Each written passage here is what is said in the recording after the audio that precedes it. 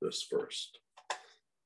Okay, so we are going to get started with the cardiovascular system in just a moment.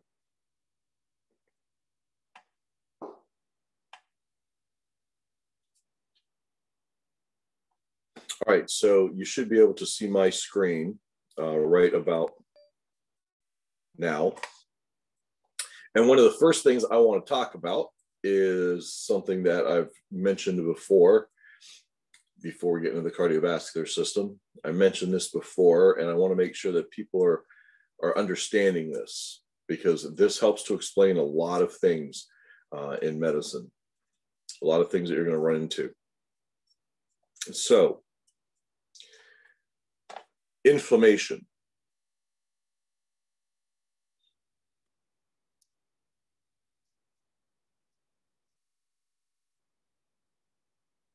Is caused by two things.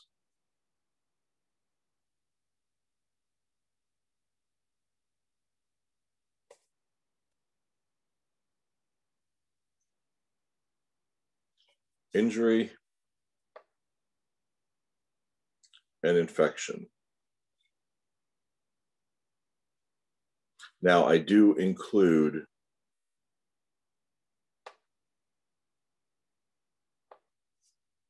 allergic reactions under the category of injury. So inflammation is caused by these two things, injury and infection. So anytime cells die, that unexpected necrosis, unexpected cell death, anytime that occurs, there's going to be a response by the body that is going to try to fix things and stop things from getting worse. And we call that inflammation. You cannot see this. So inflammation. You cannot see this, but you can see some of the things that happen as a result. So the injured cells send out a message saying, "Help me, I'm dying." So we have particles, proteins, and cells that come rushing to this area to try to help out. That is called inflammation. And the thing that follows inflammation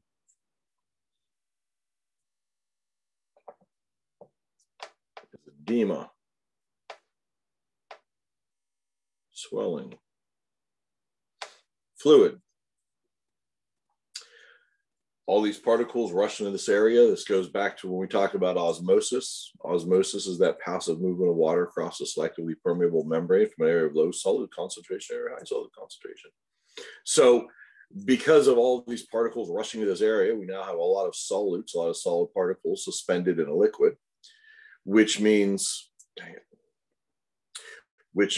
fluid is going to follow. And it is that fluid that is following we call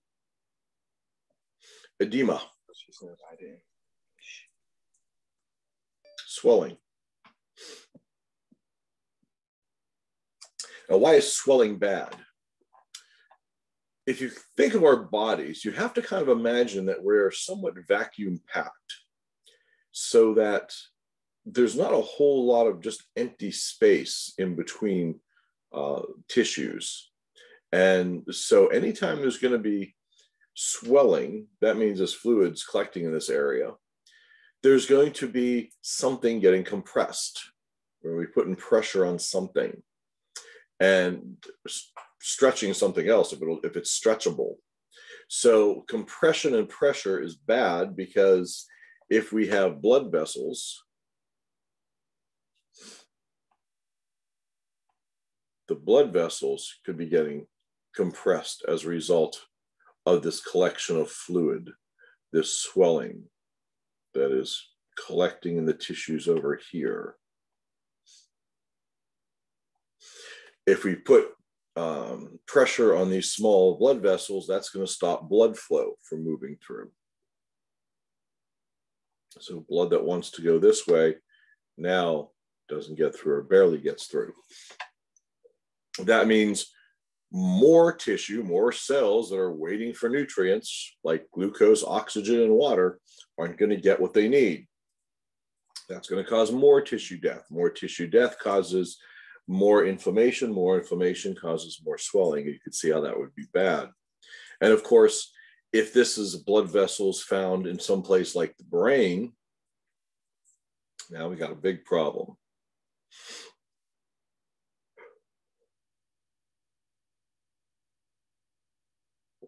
Another thing that swelling can put pressure on are nerves, which means signals that are supposed to be traveling down the nerve. Remember, those action potentials aren't going to get the chance to travel down the nerve, or they're going to get interrupted, or the nerve's going to send a signal back saying, this is, there is something interrupting our pathway, and we want you to know about it. And that's what's going to cause pain. Or is this swelling is there and then is relieved, then is there and then is relieved. As blood flow goes back to those nerve cells, they send that tingling, aching sensation. So anytime there's injury, cells are dying, they're going to send out this signal. Then there's going to be particles that will come rushing to this area, including cells. They're going to try and help out, fix the problem. And because we're going to have all these particles there, now we're going to have a movement of fluid. And of course, we call that osmosis, but that movement of fluid is going to create an area of swelling, the edema. That's going to cause pressure on tissues. That's going to cause pressure on nerves. That's going to cause pain, decreased blood flow more in some cases. So if we want to stop this, if we want to stop the edema, then we have to stop the inflammation. And the thing we use to stop inflammation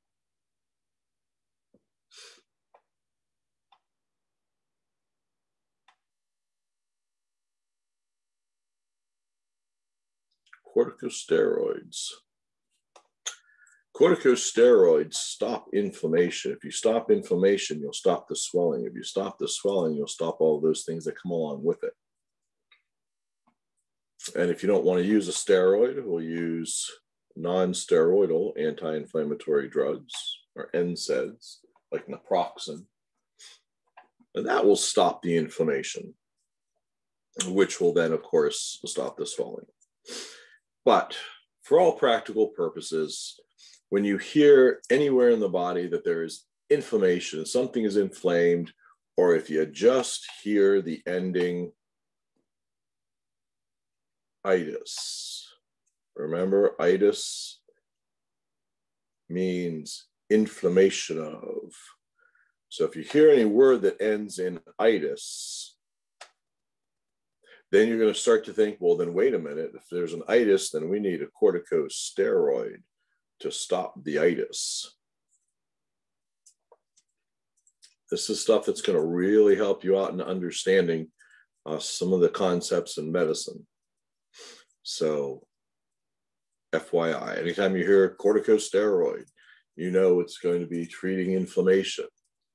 It's not going to be something to use to get rid of the pain, although it can get rid of the pain. It's not getting rid of the pain. It's not stopping the pain. It's stopping the things that lead up to the pain. It's not a pain blocker, if you will. So good things to know. Like I said, we talked about that before, but I definitely want you to have an understanding of that.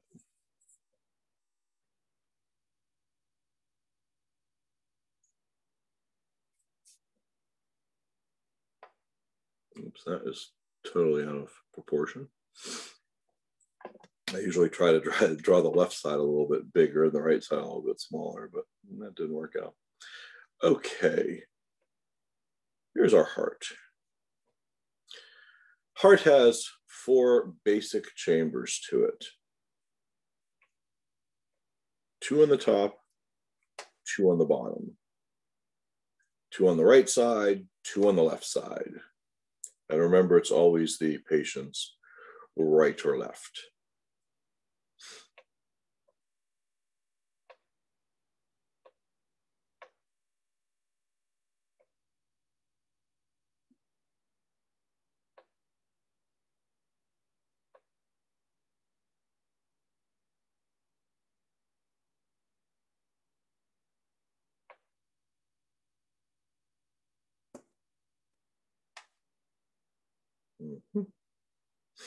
The aorta is the largest single artery in the body. The aorta. I'll put a circle around the L and the R. There we go. The aorta, the single largest artery in the body. And you see there are some branches that come off of it right as it comes up out of the heart.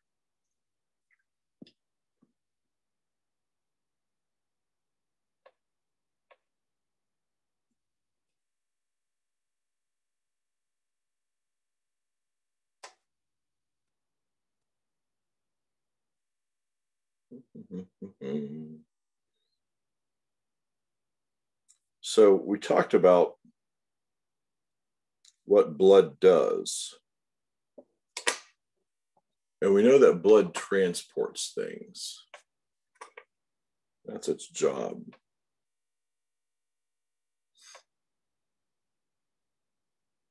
There we go. This is the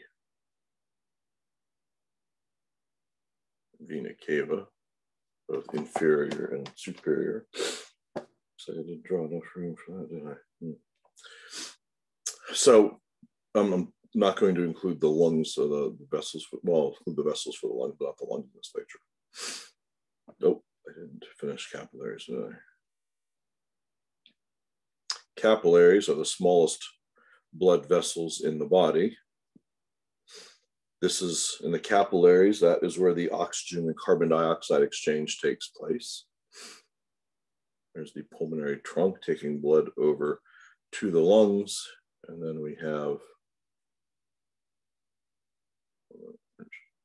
some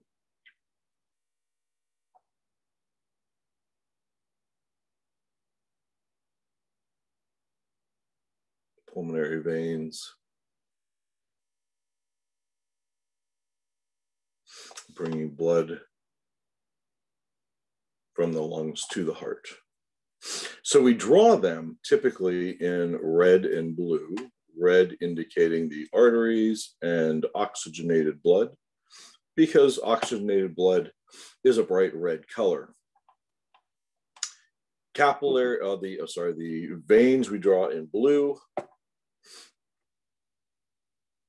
although the red blood cells that are in the veins are still red because of things like carbon dioxide. The blood takes on more of a purplish red, but it's still red. So for all those people who think that blood is blue until it hits oxygen, that's just not true. It is a purplish red in the veins, but we still draw the blood in the veins as blue, and the walls of the veins can be a blue color, in fact. And the vena cava comes into the right side of the heart from the top and from the bottom.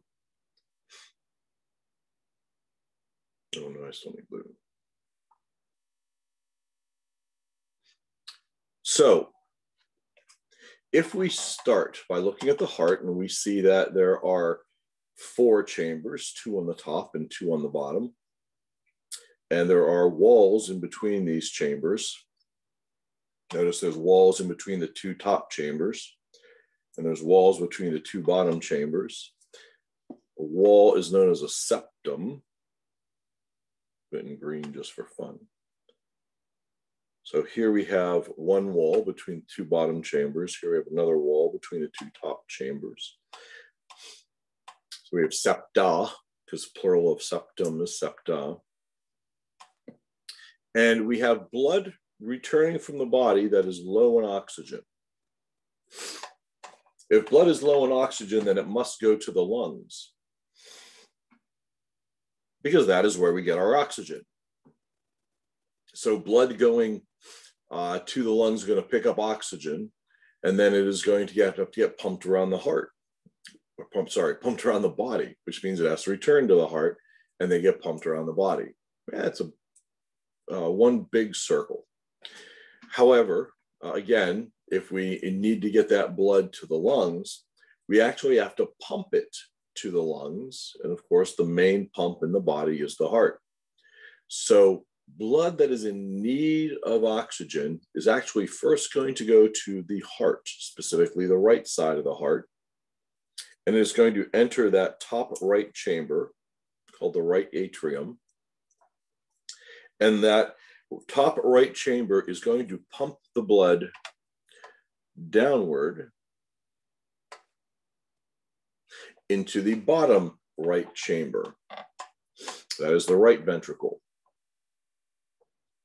And then that right ventricle is going to fill up with blood, and it will pump the blood up and out into the pulmonary trunk, which will go split off and become the two main pulmonary arteries that will take blood to the lungs, through the lungs, as it branches off into smaller and smaller vessels, where that blood will pick up oxygen and release that unneeded carbon dioxide. Then the blood will return back to the heart, but it will return to the left side of the heart. And you can see way over in this left corner by the L, we have these we have these pulmonary veins, there we go, coming back to the left side of the heart, specifically that top left chamber. And of course, we're going to have pulmonary veins coming from the right lung as well as the left lung. And that is going to fill up this top left chamber, that left atrium, which is going to collect that blood and pump it downward into the left ventricle. Then the left ventricle is going to fill up with blood, and it will pump that blood up and out into the aorta, the largest artery in the body, which will then split off into many other smaller arteries, which will branch off into smaller arteries, which will branch off into smaller arteries, which will branch off into the smallest arteries, the arterioles, which eventually will get all the way down to these capillaries. And now understand that this capillary level, way down here, we can see we're going this direction. At this capillary level, way down here, these vessels are the smallest blood vessels in the body. In some cases, there's simply spaces in between cells. And they are so small that red blood cells have to move through single file, and they have to be flexible as they have to squeeze through the capillaries. But what happens in the capillaries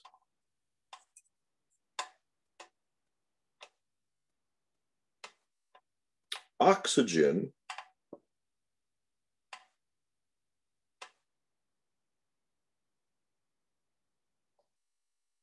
leaves the red blood cell and moves into the tissues, moves into the cells. Because remember, that's where we need it. We need it in the cell. Because we need oxygen in order to make energy, in order to make ATP. We're going to need glucose, oxygen, and water to get into the cells. So the oxygen is going to get off the red blood cell bus in the capillaries. Remember, they're going through single file, and they're being squeezed through as they go through. And oxygen is going to get off the red blood cell bus, and it is going to move into the cells in whatever area we happen to be in. Now, what's going to cause those cells to want to move from this area and from one area to another area? Well, first thing is there's going to be a conformational change of the hemoglobin molecule. That's going to change and allow oxygen to get off the bus. But then there's another driving force called diffusion. Remember, if we have a lot of particles in one area and less particles in another, as long as they can fit across membranes, as long as they can move, they're going to move with their concentration gradient. Remember, they're going to move downhill, we say. So there's a lot more oxygen coming through those capillaries. There's a lot less in the cells and in the tissue. So oxygen is going to leave and move into those areas. At the same time, those capillaries are going to pick up waste. Things like carbon dioxide, as a for instance. And that carbon dioxide is going to move into those areas in the capillaries. Now, I know sometimes the books will say that carbon dioxide will take a seat on the bus and it will go ahead and take that seat that oxygen left empty. But that's not really accurate. So it makes it sound like it's a perfect one-for-one trade.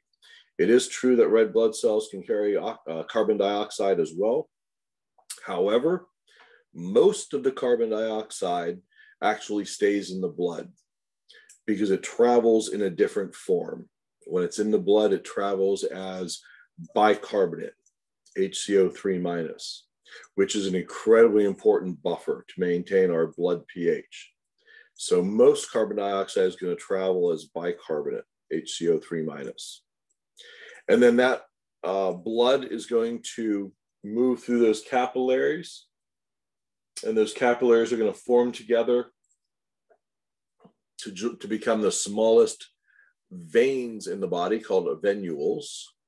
And those small venules will join together to become larger veins, and then larger veins become bigger veins, and bigger veins become bigger veins, and eventually they become either the superior vena cava or the inferior vena cava, which is going to take that oxygen, try that again, take that blood that is low in oxygen and bring it right into that right atrium again. That right atrium is going to collect that blood and it's going to pump it straight down. It's going to go from the right side to the right side. It does not go from right to left, at least not in adults.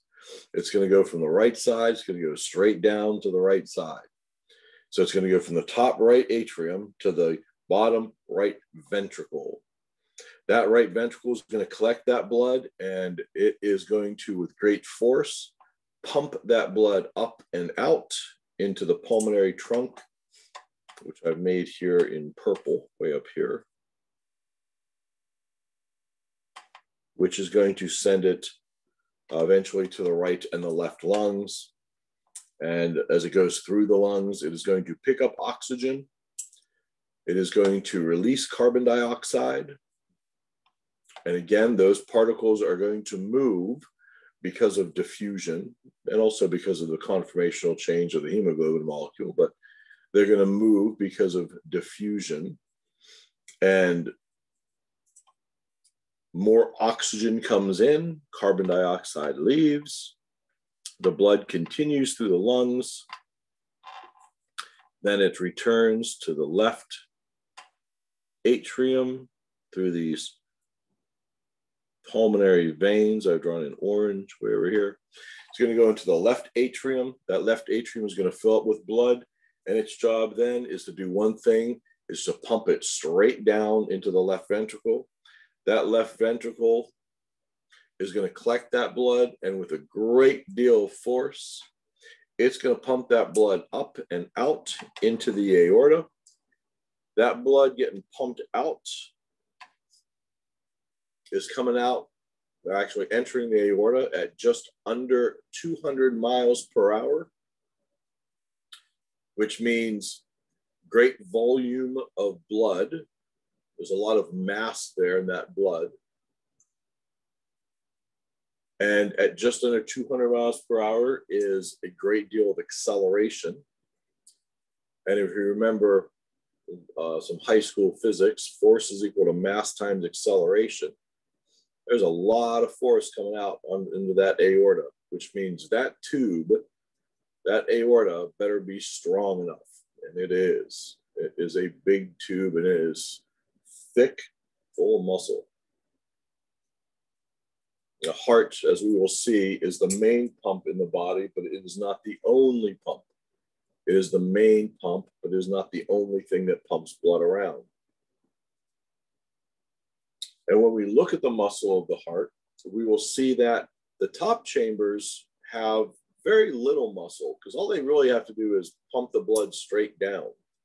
The bottom chambers have really thick muscle. So these ventricles are going to be much thicker, especially that left ventricle. A lot of muscle here. And the reason for that is because they need a lot of force to push that blood around the body, to push that blood to and through the lungs. Now, the problem then that you might wonder is if the blood is being pumped from the top down to the bottom and then from the bottom out to the aorta or out to the pulmonary trunk, why doesn't the blood go backwards the way it came? Because there seems like there'd be less resistance perhaps that way. Well, there's a reason the blood doesn't go backwards. And that is because we have one-way valves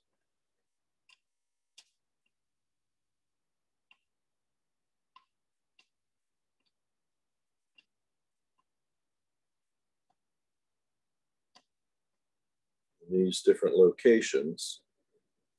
And on the right side, between the right atrium and the right ventricle, we have this one-way valve called the tricuspid. It is the tricuspid because it has three cusps, these leaflets. And they allow blood to flow through, but then will snap close so that blood does not go backwards. And instead, the blood is redirected up into the pulmonary trunks. Pulmonary trunk, excuse me. I didn't mean to make that plural. Pulmonary trunk into the pulmonary arteries. That is called the pulmonary valve up here. And it's a little bit different. It's a semi-lunar valve. Works a little differently. On the left side, we have the bicuspid valve. It only has two cusps, the bicuspid, also known as the mitral valve. And yeah, you definitely want to know both names because you'll hear it referred to as both the mitral valve and the bicuspid. That's a strong valve. It needs to be. And then we have the aortic valve, which is another semi-lunar valve, just like at the pulmonary trunk. Was the aortic valve. Okay, so why do I make a big deal about some valves in the heart? Why is that so important? Well, the heart works very efficiently. So both the right top chamber, the right atrium, and the left top chamber, the left atrium, both of the atria fill up with blood at the same time. And then both of those chambers are going to pump blood straight down at the same time. So both of those ventricles are going to fill up with blood at the same time. And both of those ventricles are going to pump blood up and out at the same time.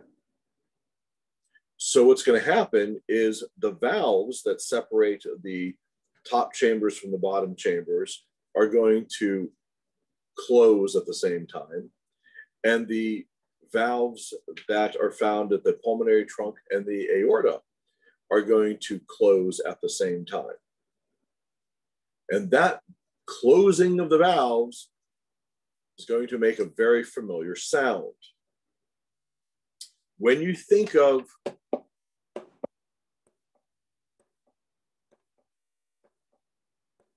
that heart sound, that lub-dub sound, S1 and S2 heart sounds, Most people think of that as the heart beating, but it's actually the sound of these valves closing. So the first sound you hear, that lub sound, that S1 sound, is actually the sound of the tricuspid and mitral valve closing simultaneously. And that second heart sound, that S2 or that dub sound, is the sound of the pulmonary valve and the aortic valve closing simultaneously. So you're not actually hearing the heart beat, you're actually hearing valves close. That makes those heart sounds. Now, why is that important to you, or why do you care? Well, obviously there's pathology that can occur if those valves don't work properly. And one thing that you can hear if those valves, for instance, aren't closing properly, they can cause what we call a murmur. So you'll hear the regular heart sounds, but you'll also hear an additional sound. Oops.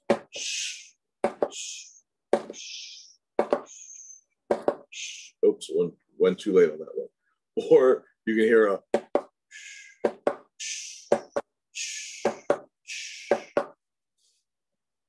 these additional heart sounds can be the result of blood moving backwards through a valve that hasn't closed completely. So if you know which valves are closing when, in that S1, S2 sound, the S1 is both the tricuspid and the bicuspid or mitral valve closing simultaneously. And the S2 are the pulmonary and the aortic valves closing simultaneously. If you know that, when you hear the murmur, it gives you some information. If you hear the murmur after the S1 sound, well, then that's going to be the tricuspid or the bicuspid valves that aren't closing completely. If it's after the S2, then you know it's the pulmonary valve or the aortic valve that's not closing simultaneously. So you at least get that information real fast just from when you hear the heart sound. Now, a heart murmur might indicate some severe pathology, or it might be clinically insignificant. And some of you have probably had a child, or maybe you were a child, and the pediatrician told you or told your parents when you were born or when the child was born that they heard a murmur. And the parents gasped. And the pediatrician would say something like, well, we'll just keep an eye on it. They'll probably grow out of it. Actually meaning they'll probably grow into it, because of course a child is still growing, not just getting taller and needing bigger shoes, but also their parts are growing into position. So everything might not have grown into position yet or completed yet. So that's why when that pediatrician hears a murmur in that new baby, they will often say things like, well, we'll just keep an eye on it. They'll probably grow out of it, which is good. So basic overview of the heart. We're going to hear some of these things over again, but that's sort of my take on it. Good stuff to know, as we will see coming up.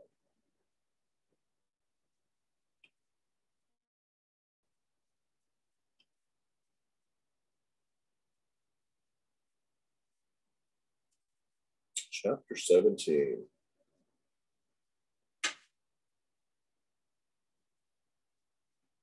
Cardiovascular system, circulatory system. This is a circular system, meaning it's continuous. If you start in one place, you're going to end up back there.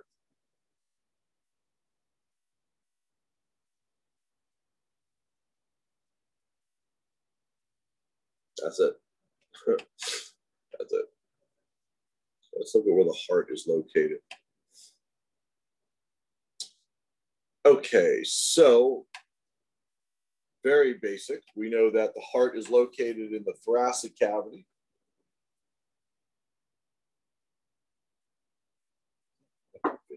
The thoracic cavity is bordered anteriorly by the bones of the sternum. Thoracic cavity is bordered laterally by the ribs, posteriorly by the vertebrae, and of course, inferiorly, the thoracic cavity is bordered by that muscular diaphragm. And inside the thoracic cavity, what takes up most of the space are the lungs.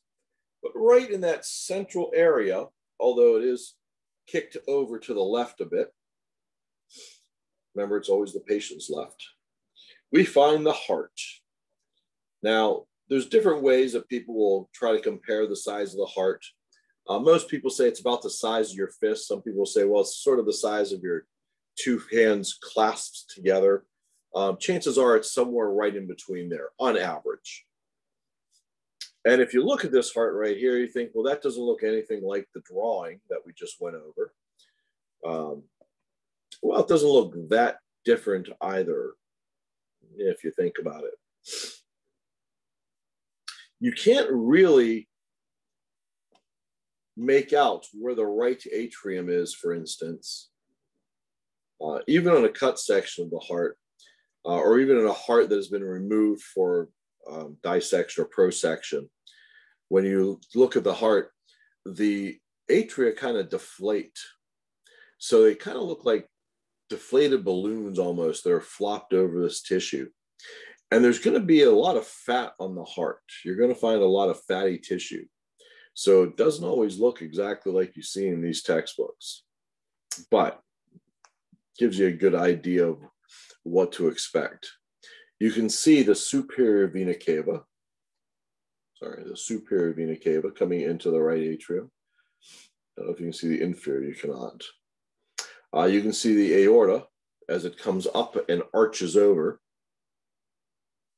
And it has those three branches that come off.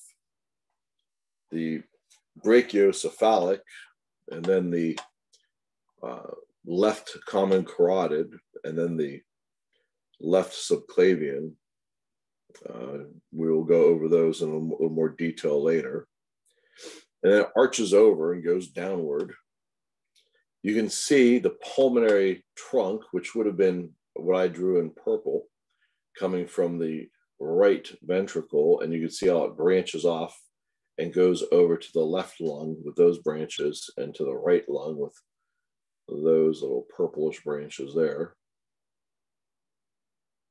And you can see these red vessels that are all going to come back to that left atrium. Those are the pulmonary veins, although it doesn't look like they're marked here.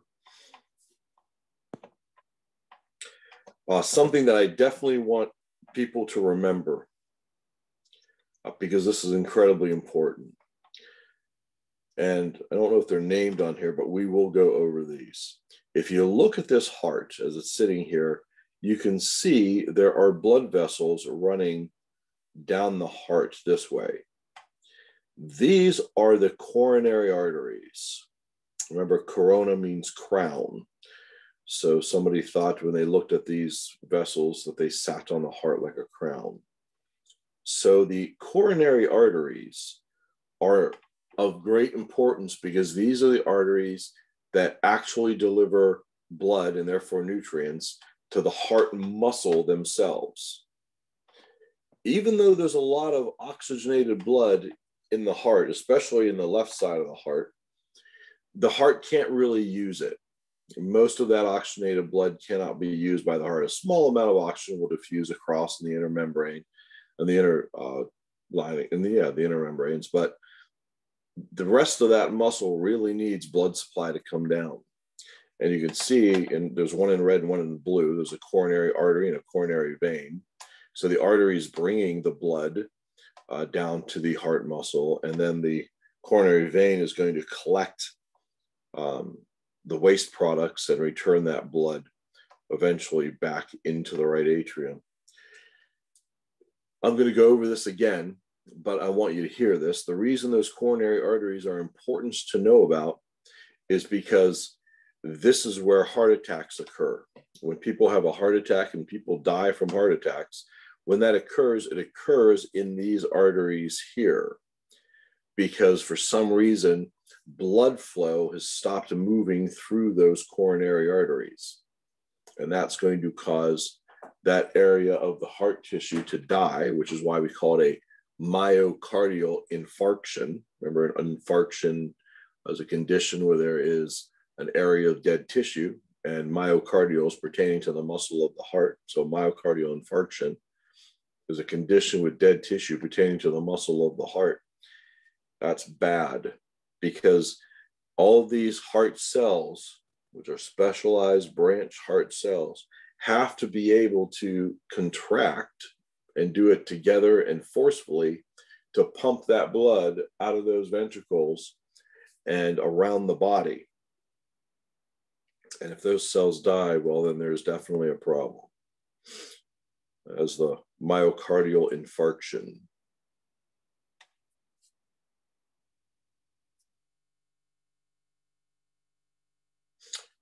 Okay, what did I said? I think I said, well, I said that it lies behind the bones of the sternum in the thoracic cavity. Remember, that area is called the mediastinum.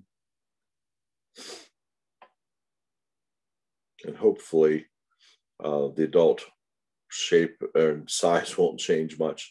Although as we do get older, it has to tend to work harder. And because it's muscle, if it's working harder, then we can expect that there's going to be some sort of hypertrophy. And that's kind of what happens. We don't want the heart to get larger.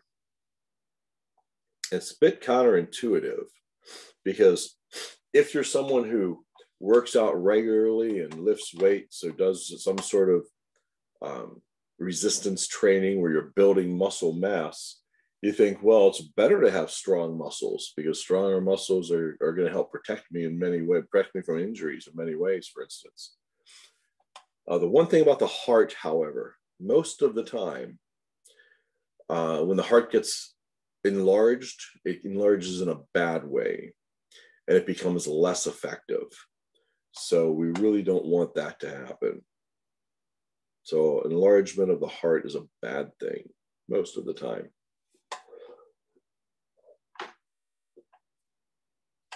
All right.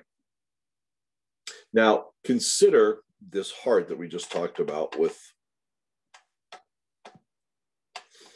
these chambers, filling up with blood contracting, filling up with blood contracting, filling up with blood contracting. And the whole heart is inside of the space between the two lungs. You got to think, isn't that going to rub up against stuff? And if it rubs up against stuff, isn't that going to create friction? And one thing the body does not like is friction. So what the body does is it creates an area to decrease the friction. There is a double layer membrane around the heart called the pericardium. And there's really two basic parts to it. There is a layer that is in contact with the heart. That one I will refer to as the visceral pericardium. And then there is an outer layer. That one I refer to as the parietal pericardium. And here they call them parietal layer and visceral layer. I call them the parietal pericardium and the visceral pericardium. And I stick with those terms because we'll see in other chapters that there'll be similar linings around organs, and they stick with parietal and visceral. So I'm going to stick with that here to make it easy. So this double layer membrane around the heart. One layer is in contact with the heart. That is the visceral pericardium. Remember, peri means around. And then there is an outer layer, the parietal pericardium. And there's a small space. It's more of a potential space in between these two layers where we find fluid, a lubricating fluid called pericardial fluid. So now, instead of the heart rubbing up against things, we have these linings which can glide across one another, especially with that fluid right there. So you don't have that friction. It is an important concept because there will be other organs in the body that also have this double layer membrane. You'll hear them talk about. So it's a good thing to know, good thing to kind of start to understand.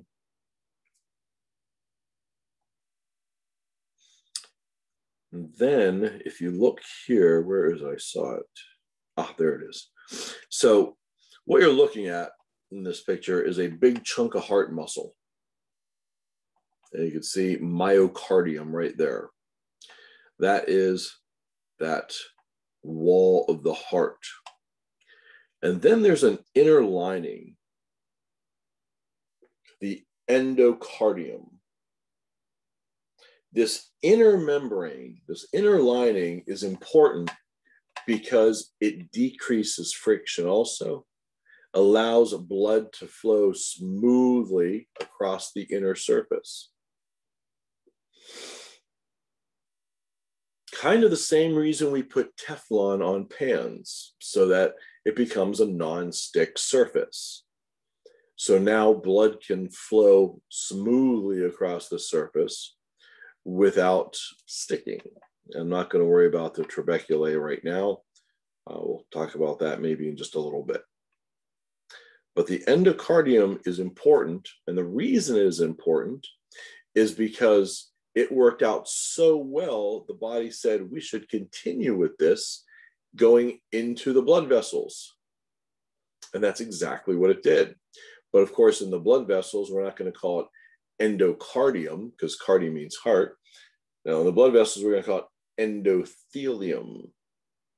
Or sometimes you'll hear me use the term intima, which is an older term, but it is one that is, I learned a long time ago, and it just sort of stuck. So you might hear me refer to that inner lining of the blood vessel membrane as the intima, but it is the endothelium. Good stuff to know. Okay. Again, I prefer the term visceral pericardium rather than using the term epicardium. And that just is for continuity. So when we see in other chapters, there's a lining around the lungs, for instance, a double layer membrane. And the inner membrane is called visceral and the outer is called parietal. So I just try to maintain that and use that same terminology. Most of the heart is made up of myocardium. What does myo mean? Muscle. Cardi heart, and the is indicating this is a noun. So the myocardium is the tissue itself. And most of that tissue, most of that tissue is going to be made up of specialized branched cells that are going to be able to communicate around one another very, very quickly. And I just talked about the endocardium. Myocardium, that's what most of the heart is made of, big muscle. Although it does act like two separate pumps that just happen to be right next to each other. We'll see. All right. 4 cavities, 4 chambers of the heart. There's 2 upper chambers, a right atrium and a left atrium. The plural for atrium is atria. So there are 2 atria, 2 upper chambers, right atrium and left atrium. And there is a wall in between, a septum in between, the interatrial septum. True in both. There are veins that bring the blood to these chambers because all veins bring blood to the heart. That's kind of the rule. And as I said before, very thin-walled. Unfortunately, I mean, they show a good picture over here, but it's not completely clear. But you can see, for instance, the right atrium here, which is going to pump blood straight down into the right ventricle,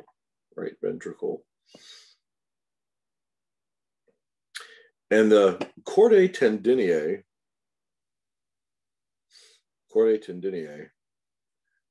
look like little heartstrings. So when someone says they're tugging on your heartstrings, there's something that resemble little strings. These actually attach to those valves. In this case, it's the tricuspid. And when that ventricle contracts, those papillary muscles are going to pull, and that's going to cause that valve to close and keep it closed. So you're actually seeing the tricuspid valve here. It just looks a little different in white. So blood moves from that top right chamber, the right atrium, gets pumped through that tricuspid and fills up that right ventricle. And you can see how thick the muscular wall they've drawn here in that right ventricle is. And here's the wall in between the right and left ventricle.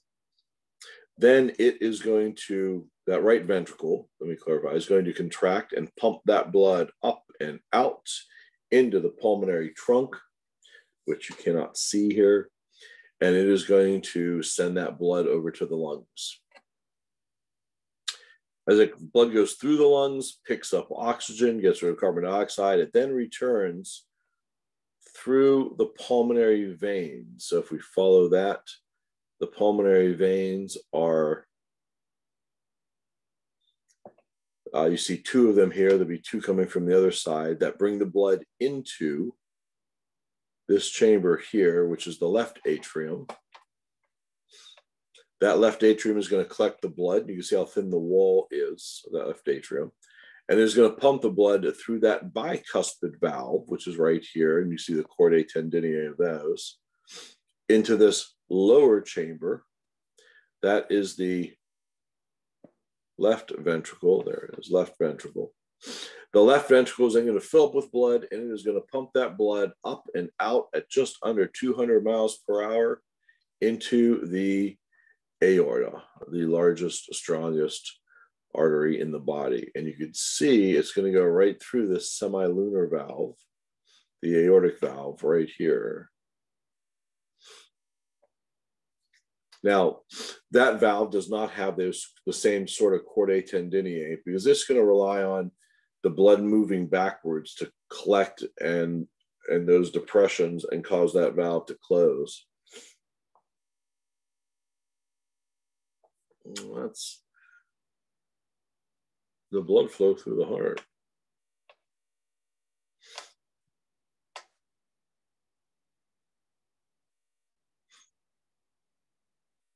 Ventricles are the very, very large and thick muscled chambers on the bottom,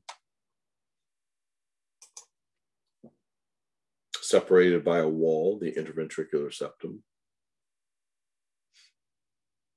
They're going to get the blood from the chambers above them, and they have to have thick muscular walls to pump the blood up and out. As I said, we want the blood going in one direction. I think this is actually a better way to kind of see the heart here. We want that blood going in one direction. We do not want the blood going backwards. Now, again, drawing the veins, and in this case, the pulmonary trunk in blue, indicating low oxygen, versus the drawing in red of the aorta and things on the left side indicating higher oxygen levels, but blood is still red. So blood coming from the superior vena cava and the inferior vena cava is low in oxygen, so it needs to get oxygen. That all going to collect into the right atrium. The right atrium is going to contract, pump that blood straight down through that tricuspid valve and into the right ventricle. The right ventricle will collect all that blood, then pump it up and through that semilunar valve, you can see that happening here, which as that ventricle contracts, both ventricles are contracting simultaneously, but you can see the blood moving from that right ventricle up into the pulmonary trunk, and then it is going to split off and go to the left lung and the right lung. Blood is then going to return into that left atrium via these pulmonary veins. That left atrium is going to fill up with blood, going to pump blood straight down through that bicuspid, also known as mitral valve. And then you can see that left ventricle is going to pump blood up, and it's going to go behind this pulmonary trunk in this case. And it's going to go through the aortic valve, this type of semilunar valve. So that blood is going to get pumped out of that left ventricle at just under 200 miles per hour, up into the aorta, and then out throughout the rest of the body. Notice how both of the top chambers, the right and left atrium, contract at the same time. And both of the bottom chambers, the right and left ventricle, contract at the same time. And this is demonstrating what those valves would look like if they are open or closed. This is a good picture because you can see the tricuspid has the 3 cusps, and the bicuspid has just the 2. And the semilunar valves in this picture are open. And you can't really tell as much from this image, but there are depressions in each of these areas in the semilunar valve that is going to collect blood as it tries to go backwards, and that is going to force it to shut. So I think I talked about all of that. What this is showing is the direction of the muscle, layers of the muscle in the heart as it's going to contract and help pump blood up and out of the body. Because we really want to squeeze those ventricles from the bottom up. And we want the blood to get pumped in a directional way. We want it to go like squeezing toothpaste out of a tube. You start from the back and the bottom. The back? No, the bottom of it. And you squeeze upwards. You want to force it through that small opening. So, for instance, the ventricles, they start their contraction way at their bottom, at the tip of the ventricles. And then this wave-like contraction occurs that pushes the blood into what you'll hear me refer to over and over as a unidirectional flow into this tube in the aorta that goes out throughout the rest of the body. I talked about the semilunar valves. I don't go much into the skeletal system of the heart, although there is sort of a rudimentary scaffolding, I would call it, that everything has to sort of attach to. That's probably a better way to describe it.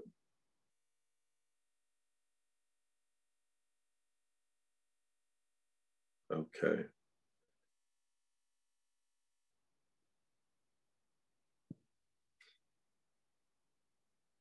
So incredibly important. You can see the aorta. The aorta is always easy to spot. Starting from the left ventricle, that aorta goes upwards. Notice here, starts at the left ventricle. The aorta is going into an upward direction. Why is it going upward? Well, remember, all that blood that is in that aorta is fresh blood. In other words, it has a whole bunch of new oxygen. It is full of oxygen. And our cells need that oxygen along with glucose and some water. So what organ is going to need it more than any other, which is the most important organ? The brain. So the aorta, now with all this freshly oxygenated blood, is going to pump the blood in an upward direction first, because we want blood to go up to the brain, which is why you see these 3 branches here. And then, of course, you can see it arch over.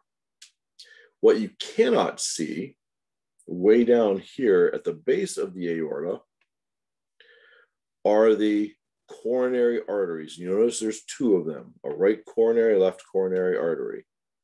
If you look here, you think, but it looks like there's more than two. Well, as this left coronary artery begins, it quickly branches off here. And you see part of it goes around to the back, becoming the circumflex artery. And then part of it goes straight down, becoming the anterior interventricular artery.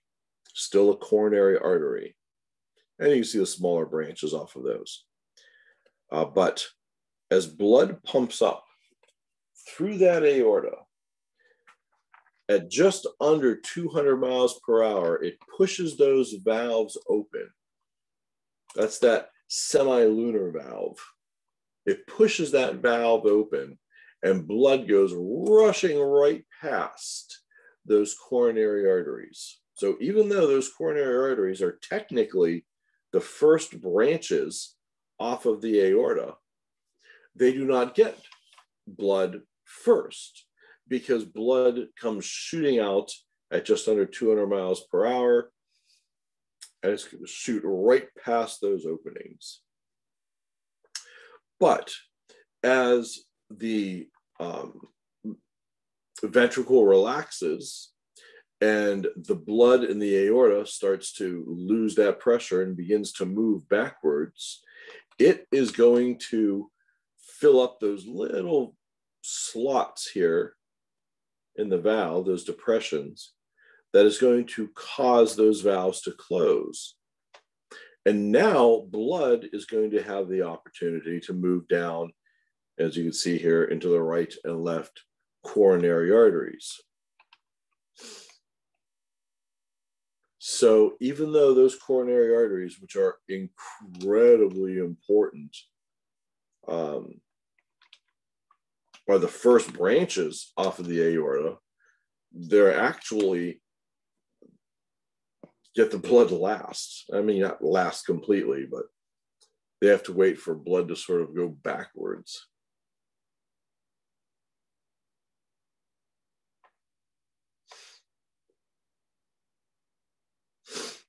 So there's two main coronary arteries, and the left one splits off, becoming a circumflex artery, and then the anterior interventricular artery. That one is an important one, because when that one gets blocked, then blood cannot continue to travel down and deliver oxygen and nutrients to all this tissue here, and that right along the left ventricle at the wall there. When that happens, when that blockage occurs there, more like especially up around this area, that's what's often referred to as the widowmaker. Because when that happens, that could be a disastrous heart attack about to happen. Blockage of the anterior interventricular artery.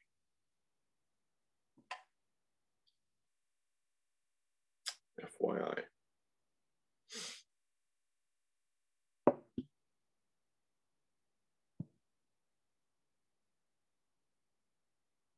Questions?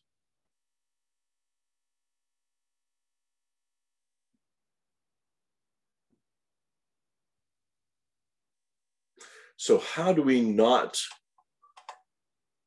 how do we keep from getting a blockage in those arteries? Because it sounds like a bad thing. It kind of is. What can we do to decrease the likelihood of getting a blockage in those arteries? You're not going to like the answers.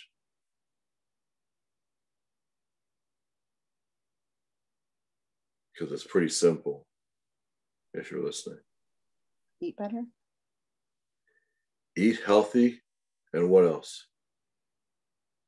What always goes along with eat healthy? Exercise. Where to get extra exercise. That's it. Eat healthy and exercise. Those are the biggest things you could do to keep this from happening. Two of the biggest things you could do.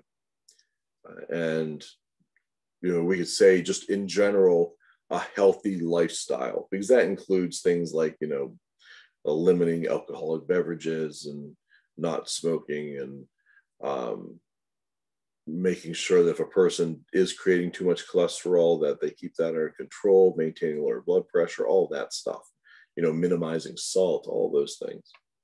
So yeah, healthy lifestyle is the one thing that is going to help decrease the chances of that occurring. I know. People hate to hear that. So any questions about any of this so far?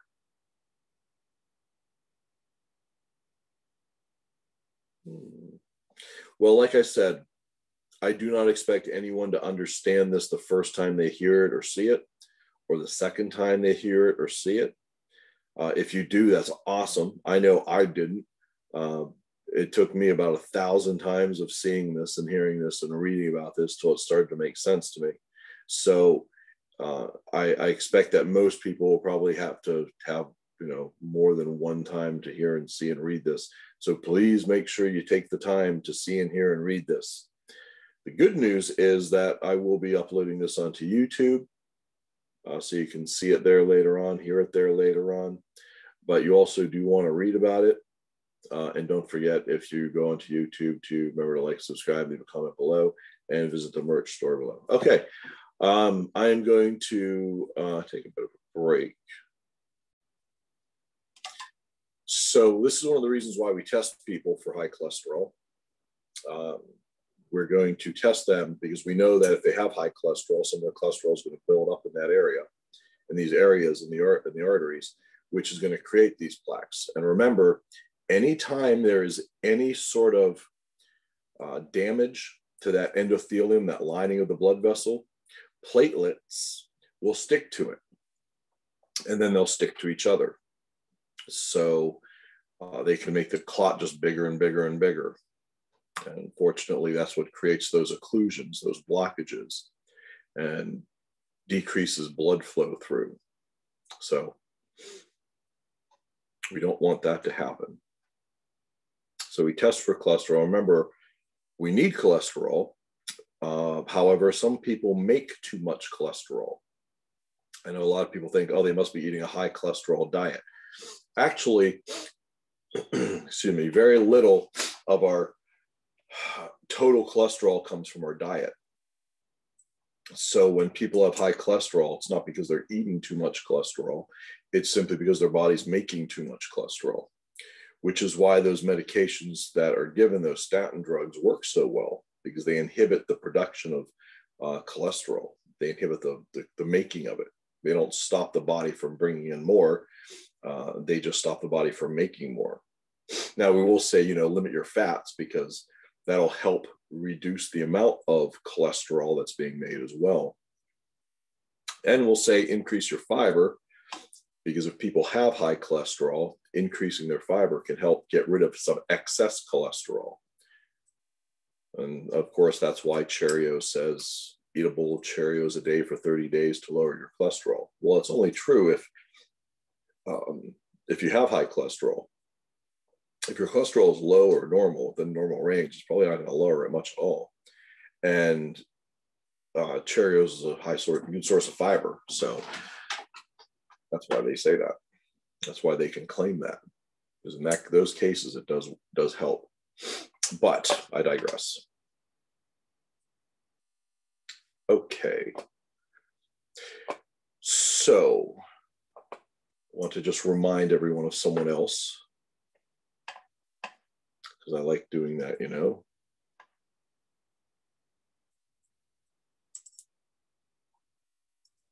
Because when we talk about blood and blood getting pumped around, we have to keep something in mind.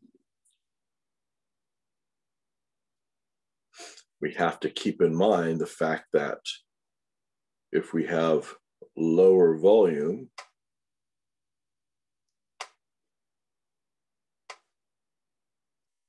like in this water balloon, we have low pressure.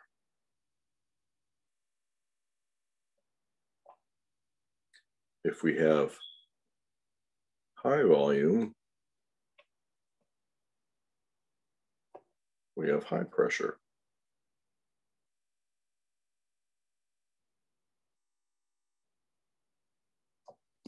So we'll put some water in there, of course. The water's trying to find its way out of that balloon, so it's going to press and press until it finds the weakest area. So low volume equals low pressure, high volume equals high pressure. This is one of the things that can alter pressure, of course, in the body. So if we were to add solid particles, let's say, here's our blood vessel. If we were to add solid particles like salt into the blood, water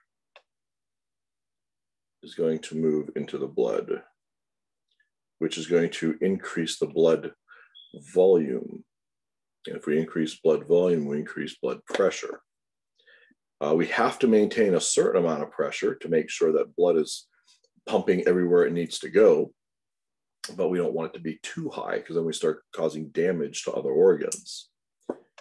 And you might recall I said before, in the endocrine system, aldosterone is a hormone from the adrenal glands, specifically the cortex of the adrenal glands, specifically the zona glomerulosa, the outer layer. Yes. And what aldosterone does is aldosterone helps to maintain a certain amount of salt in the blood. And if you bring salt into the blood, you bring water into the blood. And if you bring water into the blood, then you increase blood volume. If you increase blood volume, you increase blood pressure, because water follows salt. And when we say salt, we mean solid particles. We don't necessarily mean sodium chloride or table salt. We just mean in general solid particles. And what's the other thing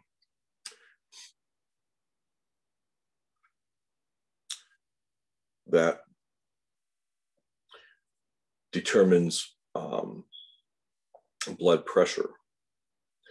Resistance.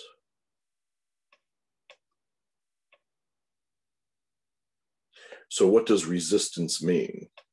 Well,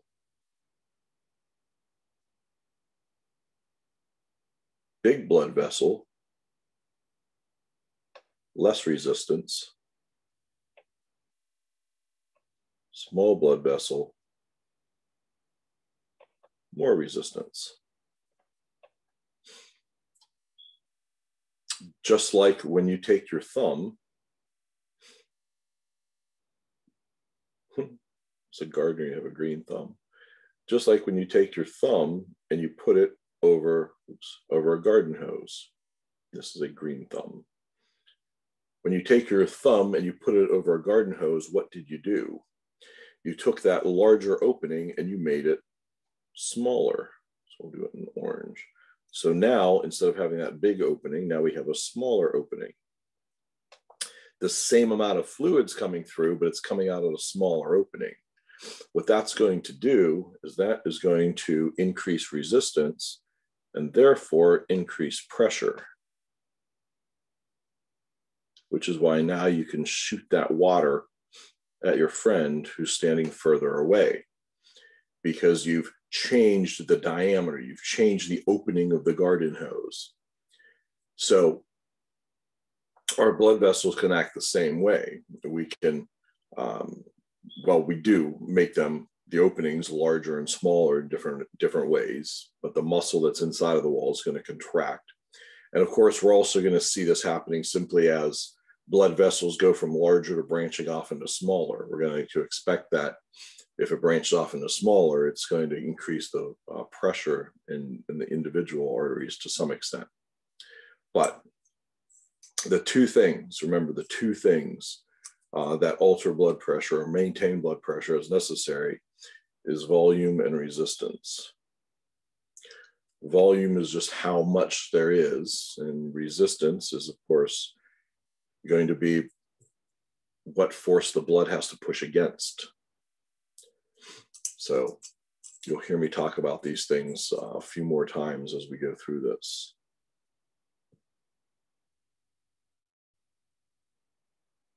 All right, let's pick up where we left off then. Do you think I'm, oops, let me make sure I'm recording. Yeah, I am, okay. And everyone is here, okay. All right, so let me switch back over again and we'll go back into some slides and see some more stuff. And then we'll come back and look at some of the anatomy of the heart here.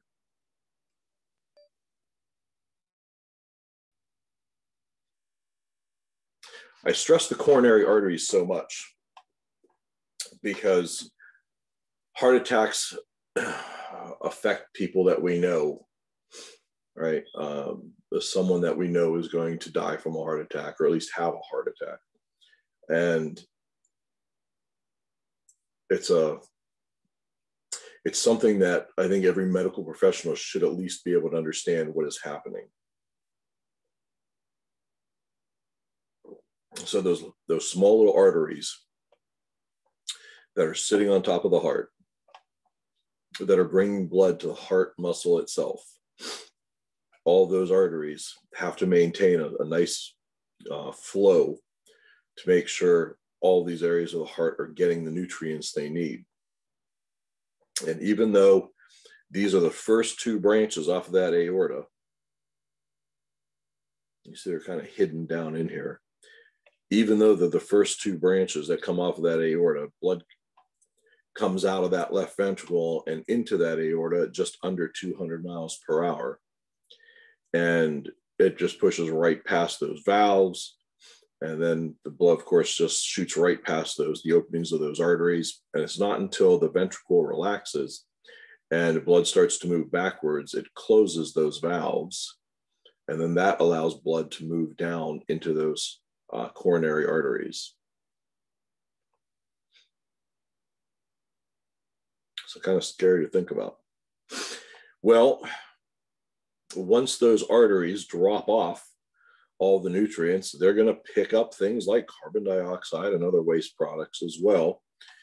And they are going to have to return all of that to the right atrium. So they have their own special, unique opening. Whereas we looked at the other picture that had the superior vena cava coming into the right atrium and the inferior vena cava, which is not on here, which is responsible for bringing blood back from everywhere else in the body. The superior vena cava, the superior and inferior vena cava. Blood from everywhere else in the body flows into one of those large veins, which goes into the right atrium. The only difference is with these coronary veins, because of course, we're going to have to pick up those waste products as that blood goes through the coronary arteries and branch off into smaller arteries, branch off to capillaries. It's going to drop off the oxygen. It's going to pick up the waste products. So that blood carrying those waste products has to go back to that right atrium. So it does this in a connection called the coronary sinus. So this is specific just for the heart. Everywhere else in the body, all that blood goes back to the heart, either through the superior vena cava or the inferior vena cava into the right atrium. The heart itself has its own unique little system that is going to take that blood and bring it back into the right atrium, collecting it and moving it into the coronary sinus. A little different that way.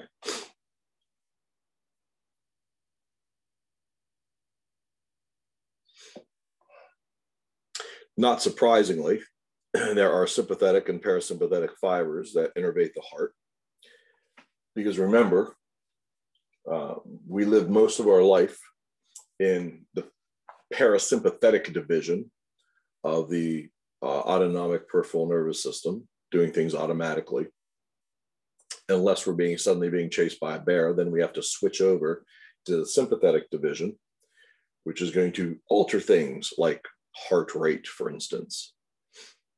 So that should come as no surprise. Oops. Okay. Dang it. There we go. Let's talk about some of these blood vessels. And let's start with arteries. All arteries carry blood away from the heart. That's the rule. All arteries carry blood away from the heart. I say that's a rule because if we suddenly discovered a new alien species, and this alien species died, and we were dissecting this alien species, and we found the alien species heart, any tube that carried blood away from the alien species heart, we have to call it an artery. So that's the rule. Any tube that carries blood away from the heart is an artery. So if it's a tube carrying blood to my foot, we got to call it an artery because it's going away from the heart. If it's a tube carrying blood to my stomach, then we have to call it an artery. If it's a tube carrying blood to the brain, we have to call it an artery. If it's a tube carrying blood to your thumb, we have to call it an artery. That's the rule. Any blood vessel carrying blood away from the heart is an artery. And arteries are specific.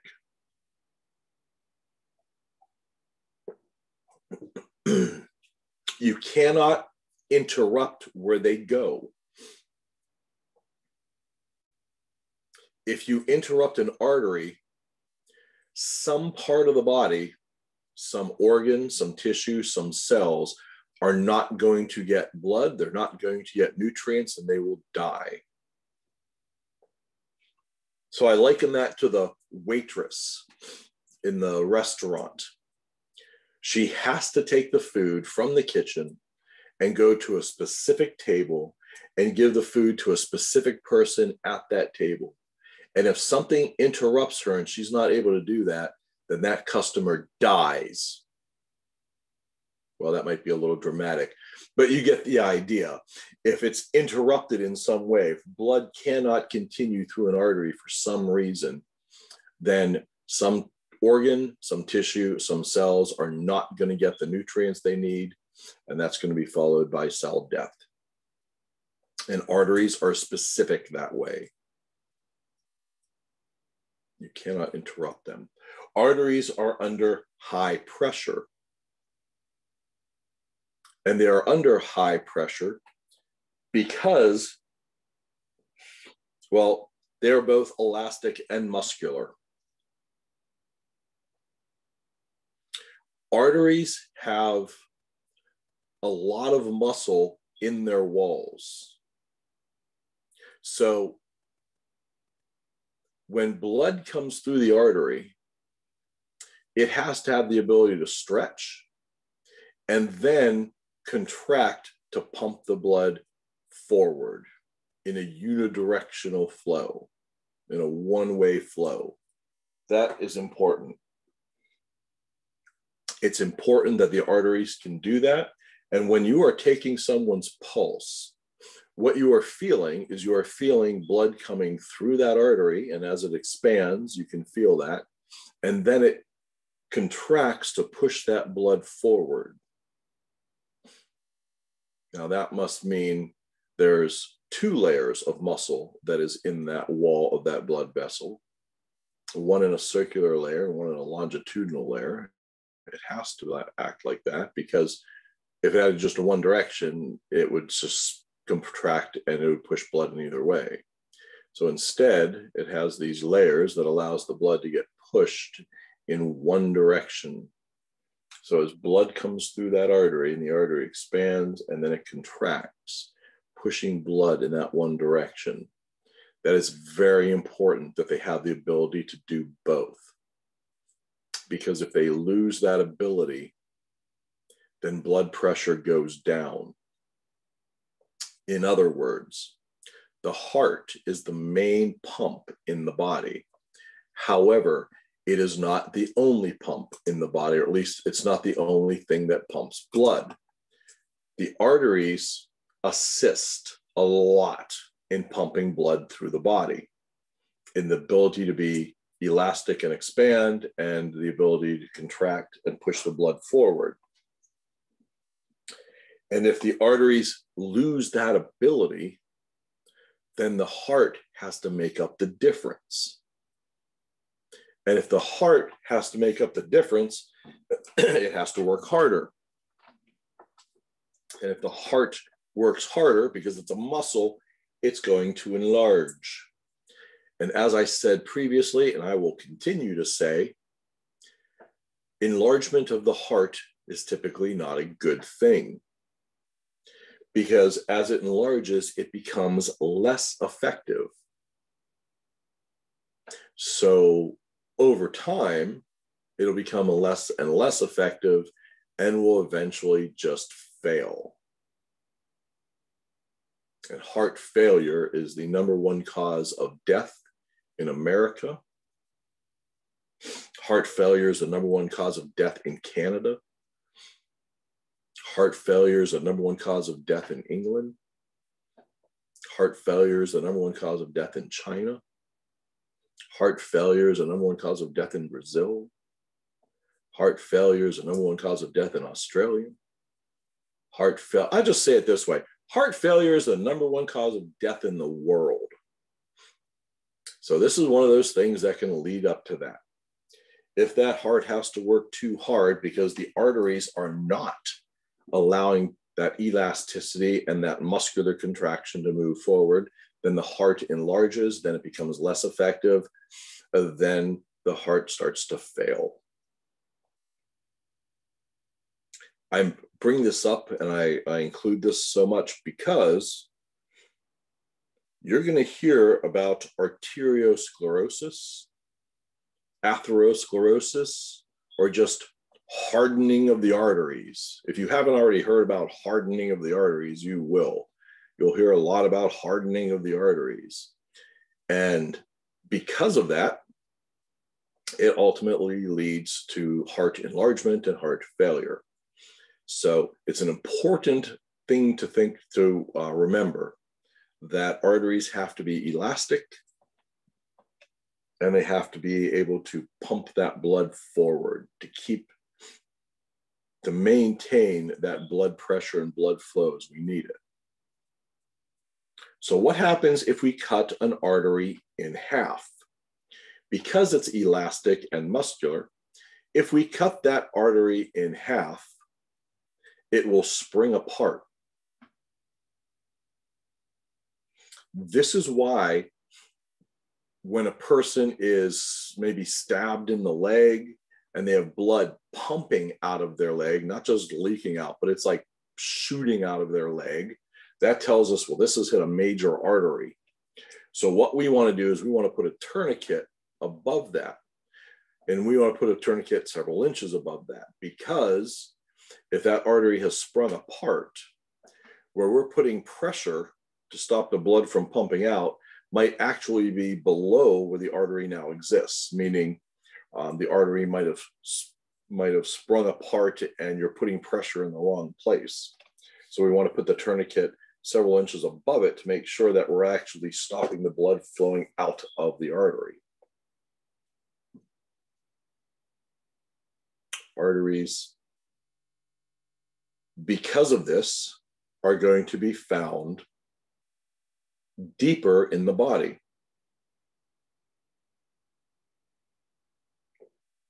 This is a protective mechanism. The body says, well, since these things are under pressure, we don't want them to get cut or nicked or poked or punctured. So we're going to try to keep them as deep as we can. Now, a few places in the body where they are closer to the surface, we utilize those to take a pulse, like that radial artery. You know that's called the radial artery because it runs along the radius. Those carotid arteries that run up the neck to the head, those are, we'll see, are very important.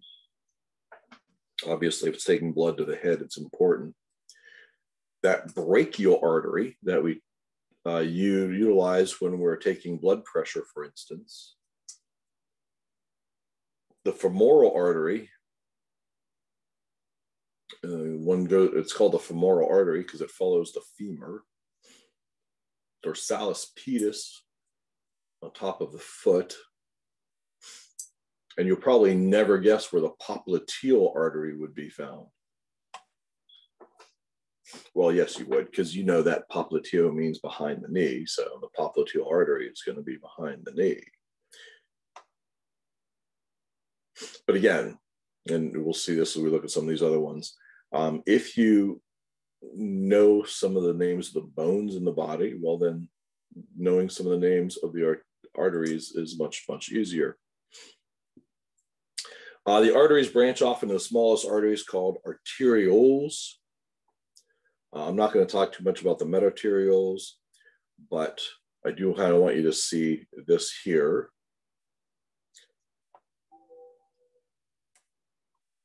You can see how the arteriole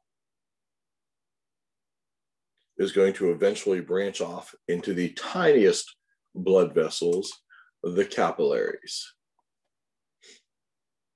And the capillaries are where we have the oxygen carbon dioxide exchange taking place.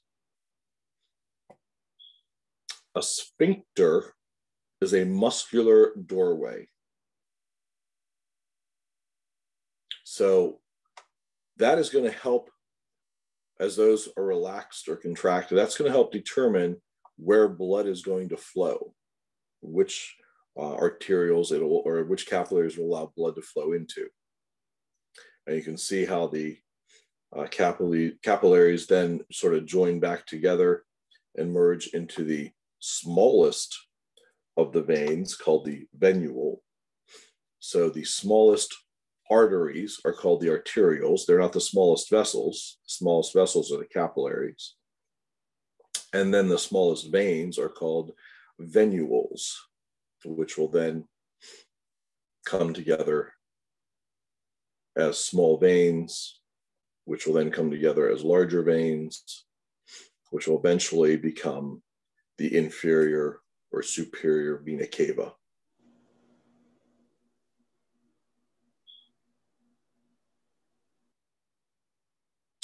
Good stuff to know about.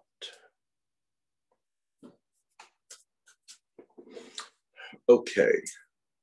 Again, capillaries are the smallest blood vessels in the body. In some cases, they are just spaces between cells, and red blood cells have to move through them single file.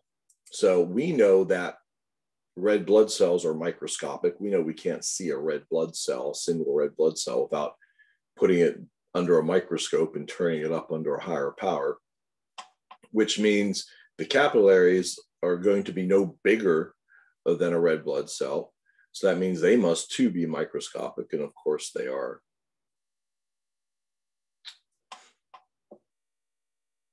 And I think that's what I want you to know about capillaries. This is where the exchange of nutrients takes place.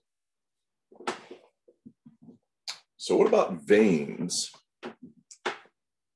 Well, veins bring blood to the heart. All veins carry blood to the heart. That's the rule. So any blood vessel that is taking blood to the heart, we have to call it a vein. So it's taking blood away from my foot, that must mean it's going to my heart. So we have to call that a vein. If it's taking blood from my brain, that means it must be going to my heart. So we have to call it a vein. If it's taking blood from my thumb, that means it's taking blood away from my thumb. That means it's going toward my heart. It means we have to call it a vein. Veins are less specific. Veins are more vague, as I like to say. Remember I said the arteries are like the waitress. They have a very specific direction they have to go into, a very specific location and a very specific customer that has to get their food. Veins are like the busboys. Once everyone has left the restaurant, it doesn't really make a difference which tables he busses and cleans up first. All that really matters is eventually everything gets brought back to the kitchen. So veins aren't as specific.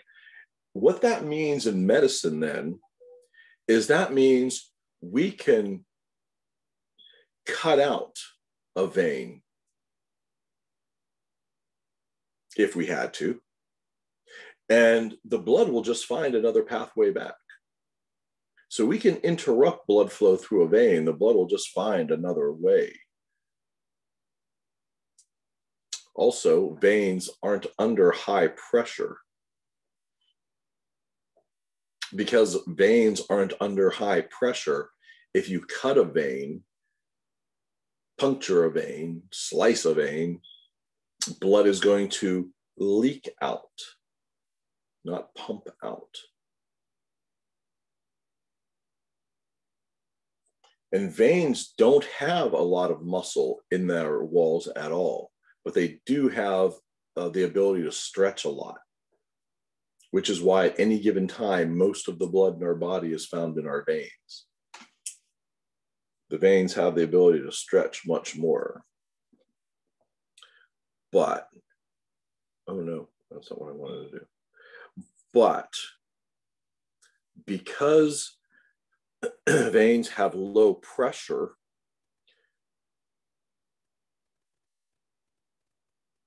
here's our vein, and we have blood that is going to be returning to the heart. We know that because all veins carry blood to the heart. Because the veins have low pressure, what we're going to find is that they're also going to have built-in one-way valves.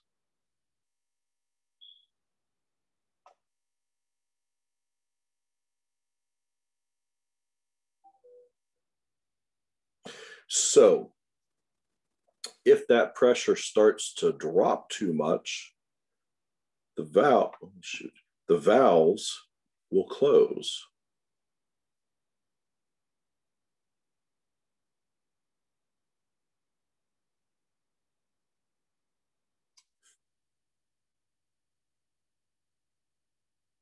And why will the valves close? Because remember, I'll put little arrows here, low pressure. We want the valves to close because this is a circular system. We want blood going in one direction. We don't want it going backwards. So in the veins, if the pressure starts to go a little bit low, those valves will close up until the pressure builds up again enough to push the valves open.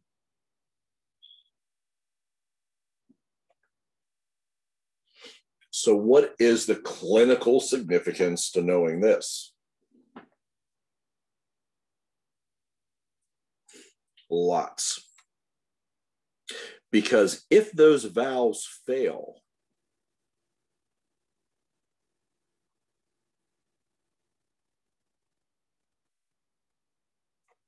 then blood can collect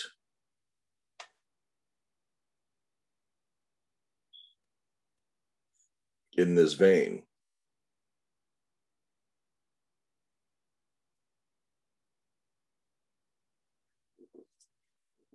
Causing the vein to bulge.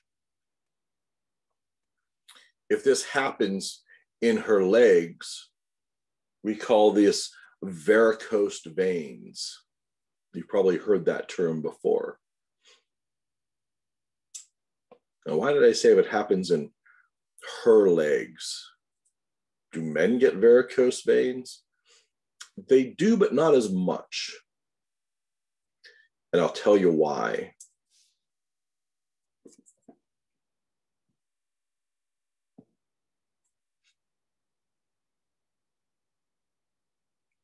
Estrogen.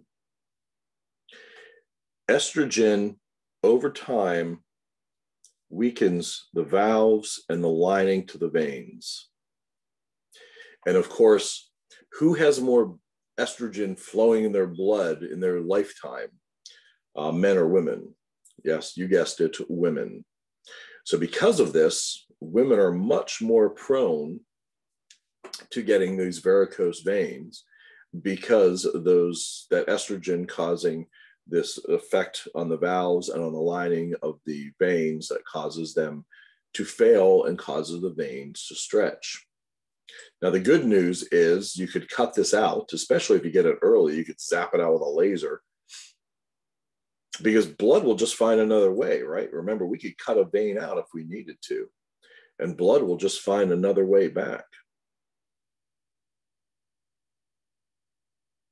But what difference does it make if they have them there? So they're unsightly. What's the big deal?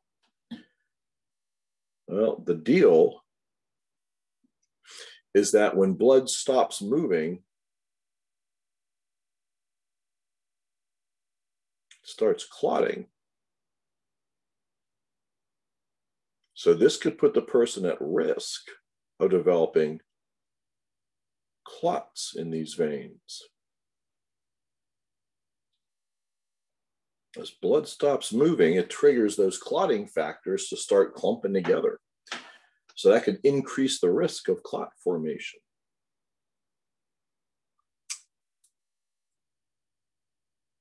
Why else might you want to get rid of these? Well, because they might be uncomfortable and even tear and cause some bleeding. And I hear thinking, well, where can a varicose vein tear and cause some bleeding?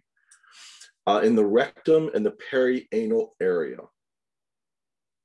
This is what people call hemorrhoids or piles. These occur as a result of the valves in those veins failing, and the vein bulges. That's what a hemorrhoid is. It's a bulging superficial vein. All you got to do is cut it out, because remember, if you cut it out, blood will find another pathway back. But that's why we can cut them out. So why does this happen so often, especially in pregnancy? Well, because that inferior vena cava especially is pumping blood toward the heart. But when she is increasing her intra-abdominal pressure, trying to squeeze that baby out, that inferior vena cava is getting compressed. And as that inferior vena cava gets compressed, the blood cannot continue in the same direction as well, which means it's going to back up. It's going to create a back pressure all the way back to these little tiny veins. Now those valves are going to fail, and those veins are going to swell. So can we see varicose veins in other areas? Yes. We'll talk about them, I think, when we get to the gastrointestinal system. We'll talk about something called esophageal varices, which is basically varicose veins in the esophagus. But that all comes back to the fact that the veins have little muscle in their walls, and veins are under low pressure. That's why you can't feel the pulse in a vein. Even though you might be able to see the vein, because it's so superficial, it can be superficial because the body's not concerned about those, but you won't be able to feel a pulse of blood going through those veins. And that wall of the vein does have a bluish color to it. And this is why people think that blood is blue, because they're looking through skin and they can see this vein that has this greenish tint. And of course, you're looking through skin and a fatty layer, and fat is yellow. So yellow and that blue wall of the vein makes a greenish color. But just because you see a house that's painted blue, you don't think the occupants inside of it are blue. So the same thing with the vein. Veins aren't clear tubes. So you're not looking at through a clear tube at blood moving through. You're looking at a tube that has a bluish colored wall. Okay. What else about veins? Low pressure, have valves. They're often larger in diameter. And it's very common to find veins running right next to the arteries. And that kind of makes sense. Because if you think of coming from downtown, like to the school, you go 95 south, and that takes you in one direction. But then to get back to where you started, which is what's going to happen in this circulatory system, we're going to end up back at the heart. You have a road, in the case of 95 north, that brings you right back into the downtown area. So it kind of makes sense to put these two blood vessels, an artery and a vein, right next to each other, because they're going to be taking blood to the same area and bringing back blood from that same area. So it's very common that they're going to be running right alongside one another in some way. Okay, where is the... I'm not going to go into the different layers of some of the muscle and such, but here's what I do want you to see, because this actually shows a really good comparison. So here's an artery, and we'll look at this first, this cut section of the artery. The white part in the middle is the lumen. That is where the blood flows. Then you have a lining, that is the intima, or the endothelium. That is going to be that lining that allows blood to smoothly run across it. Then you have a really thick layer of muscle that is going to relax and contract to allow for the lumen to get bigger or smaller. Now compare that to that vein. Notice the lumen of the vein is much, much bigger, but the muscle is very, very little. There's hardly any in there. Much lower pressure, and they even show the valves that are going to help maintain that unidirectional flow back to the heart, because all veins take blood to the heart. And of course, the capillaries are the simplest. I mean, they're just a few layers of cell thick, or even less in some areas. Very, very thin walls. Because capillaries have very thin walls, they're more prone to blood leaking out of them. In other words, they're more prone to damage and having blood leak out. And if that happens and collects under the skin, we call that a bruise. Now, of course, we have other terms for them depending upon the size. We can call it petechiae if they're very, very small little red dots that we can see in the skin, for instance, or if they're larger than that, we can call them, let's see, I just lost the term. Petechiae.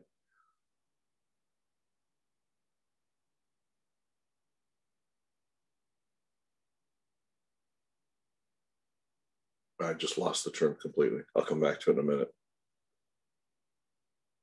Because now all I can think of is ecchymiosis. And ecchymiosis is a larger bruise. Purpura. I don't know why I couldn't think of purpura. Petechiae, purpura, and ecchymiosis. Depending upon the size of these hemorrhages that occur. And one thing that you'll often see in elderly patients is capillaries getting damaged much more easily. You'll also notice that when people are on medications that are often referred to as blood thinners, but of course we know they aren't thinning the blood, we know them as anticoagulants. they're going to have more of these areas of capillaries that are leaking blood out of them. And because of that, they're going to have more bruising underneath the skin. Sorry, I completely forgot the word purpura, the term purpura. Okay, let me show you this sort of all at once because it's much easier to see it this way. I'm going to break it down into two basic parts: systemic circulation and pulmonary circulation. Pulmonary circulation is really easy. Every tube that is taking blood to the heart, let me start over. Pulmonary circulation is really easy. I think it's time for a break. Pulmonary circulation is really easy. Any tube that's taking blood to the lungs, through the lungs, or from the lungs is involved in the pulmonary circulation. Any vessel, any tube taking blood to the lungs, through the lungs, and then from the lungs. All of that is considered pulmonary circulation. The tubes taking the blood to the lungs, through the lungs, and then from the lungs, returning back to the heart. That is considered pulmonary circulation, which means everything else is systemic.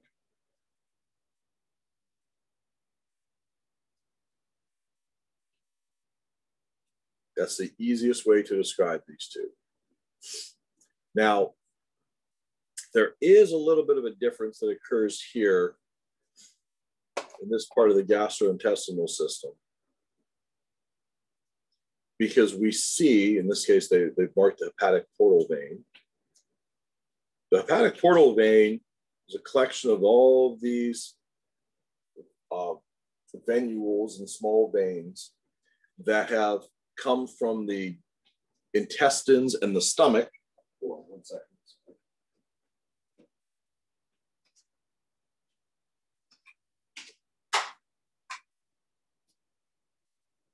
Sorry about that. All of the small veins have taken blood from the intestines and the stomach, which means they've just picked up nutrients. They've just absorbed that stuff that you ate, all those nutrients that your body has just absorbed in these areas are going to go into that hepatic portal system here, the hepatic portal vein, which isn't a true vein because it does something very odd. It branches off in the liver into smaller veins. And I say that's odd because most of the time what we expect to see are capillaries to venules, venules to small veins to bigger veins to the vena cava. That's what we expect to see most of the time. Capillaries to venules, venules to small veins to bigger veins to vena cava. That's what we expect to see.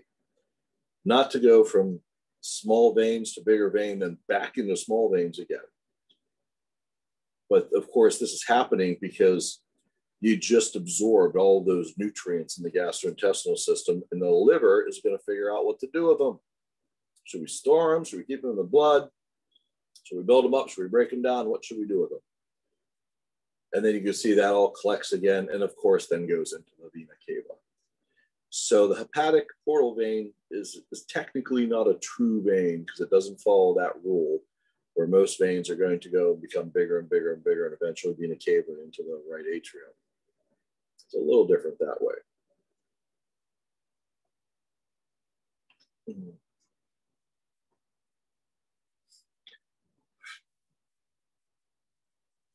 The term anastomosis is just a fancy term for a connection where it joins, one tube joins another tube. So it's a good term to know, but it's very basic. An anastomosis is just a connection. Okay, I do think, I'm so close, sorry. Well, I was hoping to get a little bit further, but that's okay. Actually, we're doing all right. I do think, though, okay, so sorry for the interruption there. I'm going to grab this giant heart, you can see here. And some things very obvious from the start. The aorta, you can always tell the aorta is that arching part. You can see the three branches coming off. Well, if I do it this way, you can see the three branches coming off a little bit better that way. What you cannot see are the coronary arteries, which of course would be down behind here and over on this side. So you'd have to move this part of the right atrium out of the way to be able to see that. You can see the superior vena cava coming down, and you can see the inferior vena cava right here in blue. So if I open this up,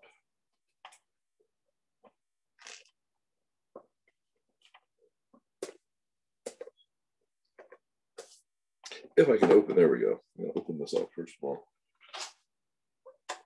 Seeing the inside now. And it still doesn't give a good picture of it. You can see the right atrium here. The superior vena cava coming down this way, bring blood into the right atrium. The inferior vena cava right here, bringing blood into the right atrium. And then that right atrium is going to push the blood down through this tricuspid valve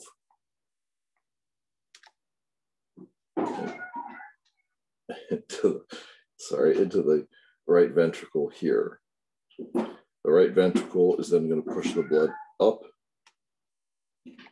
through this valve. This is the pulmonary valve into the pulmonary trunk, which you can see if I spin around this way, will split off into the right and left pulmonary arteries. This would be the left pulmonary artery. This would be the right pulmonary artery. Then blood's going to return from the left lung here and the right lung here into the left atrium, which is going to pump that blood down through the bicuspid or mitral valve into the left ventricle, which is then going to pump the blood up and out this way, up into the aorta, just under 200 miles per hour. I don't know if the light is helping or not. Into that aorta, which then will pump blood out to the rest of the body. I'll put this back on. One of the things that I just see. Remember, these vessels here are the coronary arteries and the coronary veins. And here you can see that left anterior descending artery here. This is that dangerous one that we definitely don't want to clog. Not that we want to clog any of them, but you can see the coronary arteries and the coronary veins, bring the blood back. And I definitely want you to remember the coronary arteries are the ones that are on the heart. They're bringing blood to the heart itself. Important to remember. This right here is the apex of the heart. The tip right here is the apex of the heart. And if you want to locate the apex of the heart, go to the left clavicle, go to the center of the left clavicle, go straight down just beneath the fifth rib. And if you count down, you'll be able to find the fifth rib.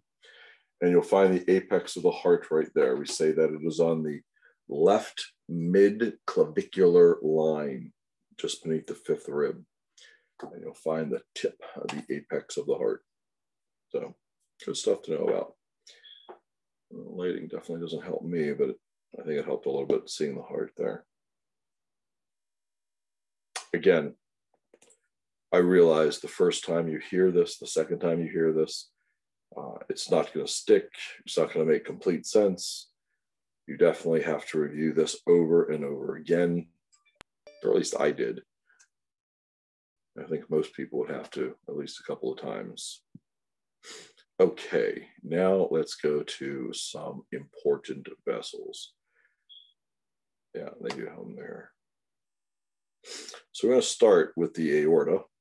Remember, the aorta comes off of that left ventricle and it goes upwards first.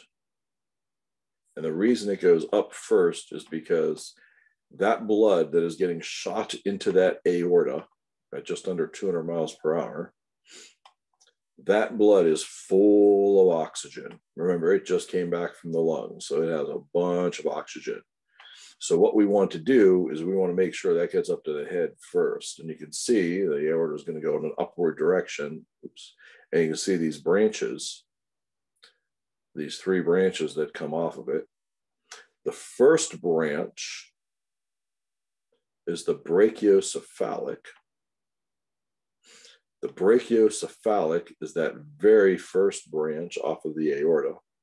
And you'll notice almost immediately, it has a big major branch coming off of it called the right common carotid. And then the brachiocephalic then just becomes the right subclavian.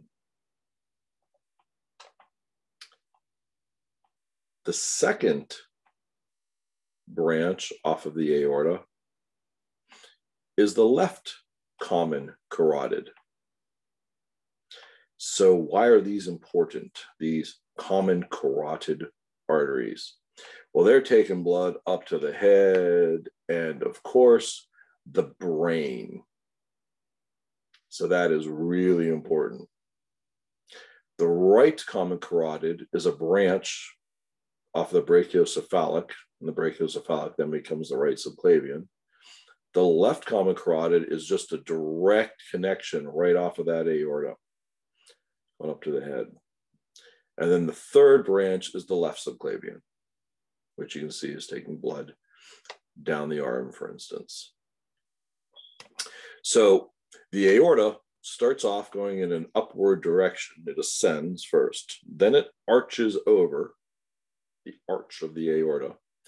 Then it descends through the thoracic cavity, and it continues down into the abdominal cavity. So you have to think for a moment. The thoracic cavity is bordered inferiorly by the diaphragm. Remember that muscular structure? So in order for the aorta to go down through the thoracic cavity and into the abdominal cavity, there must be an opening in the diaphragm. And of course there is. So the aorta is going to continue down.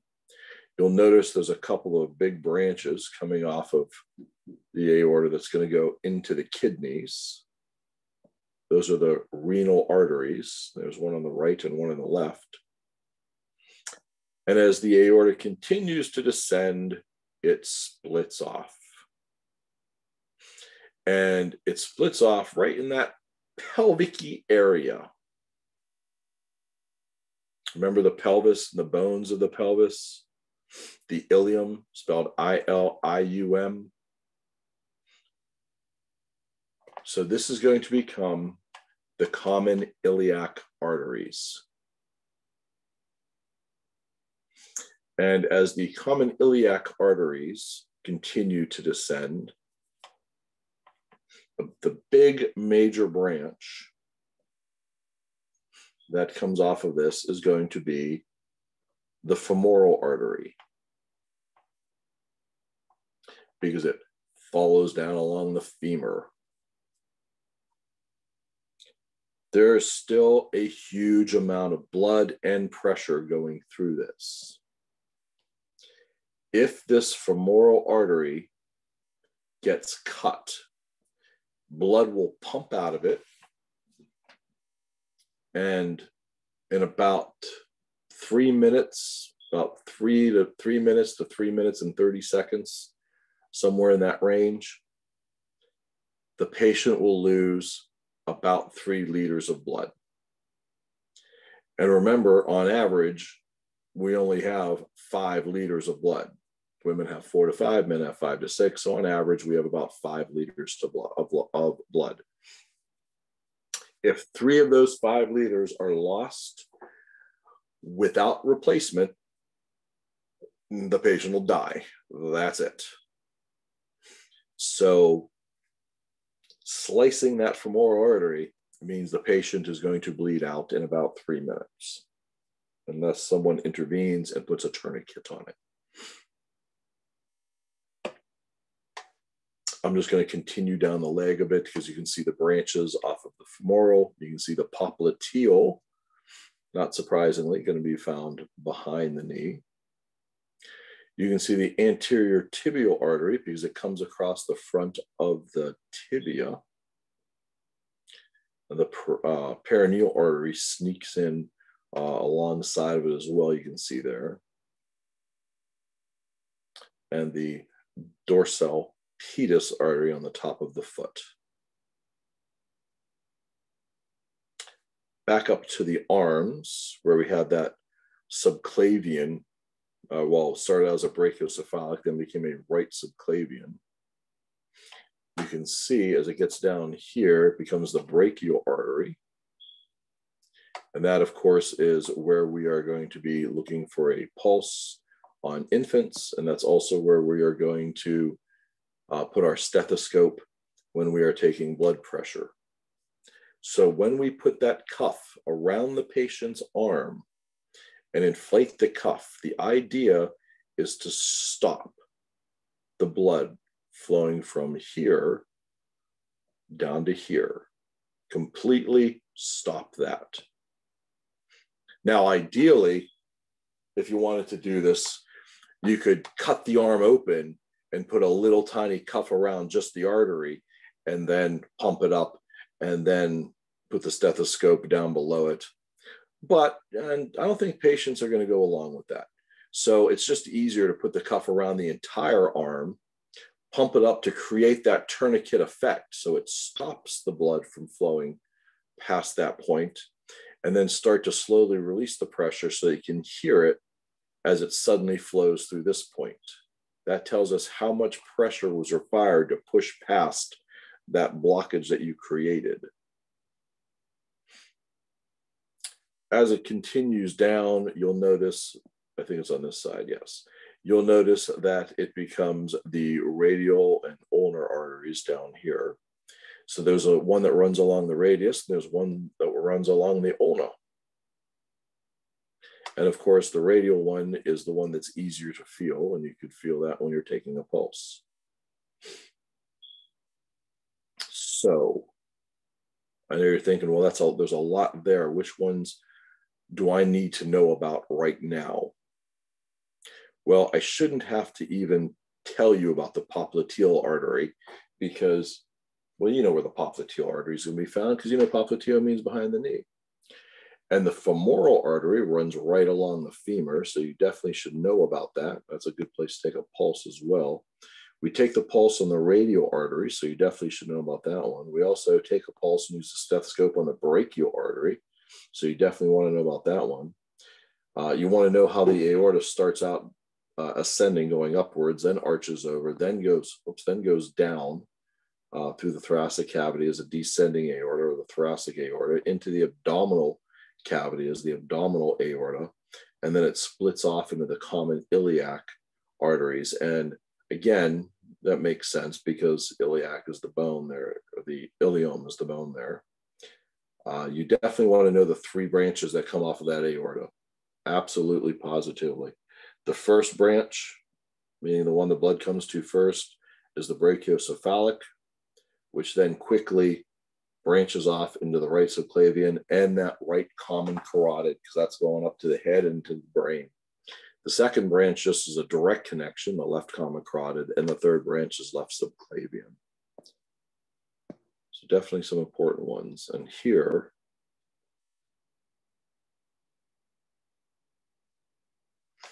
again, you can see the ascending aorta, ascending, so it's going upwards, and that makes sense because head and brain's up. Then you could see it arches over, the aortic arch. Then you see it becomes a thoracic aorta as it descends. Going through the hiatus of the diaphragm becomes the abdominal aorta. You can see the two big renal arteries that branch off, going off to each kidney, which makes sense because remember, if you consider the importance of the organs in the body, the three most important are the brain, the heart, and the kidneys. And then as the aorta continues down, you can see it splits off as the common iliac arteries.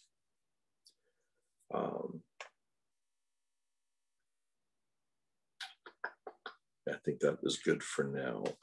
Looking again at the top, the aortic arch has the three branches that come off the top.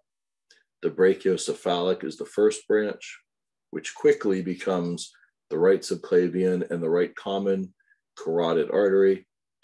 The second branch just is a straight shot as the left common carotid artery, and the third branch is the left subclavian. Oh, does it also show the vertebral artery here? Oh, I thought they did.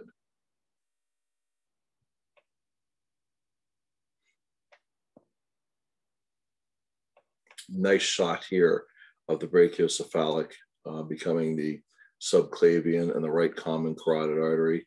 Oh, there's a vertebral artery. I knew I saw it somewhere. So it travels sort of somewhat anteriorly,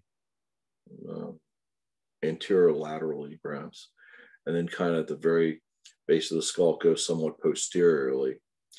And the importance of that is that these are going to meet. The carotid and the vertebral arteries are sort of going to be the main arteries bringing blood up to the brain. Notice how the common carotid artery, notice how as it goes up, it splits right here into an external and an internal, there we are, external carotid and internal carotid artery. That should give you a clue. Internal, one's going more inside, one's going to be more outside. And right at this split, this is called a bifurcation. Right at that bifurcation, there are special pressure sensing cells that will send signals, for instance, back to the heart, saying there's too much pressure going up to the head right now, or there's not enough pressure going up to the head right now.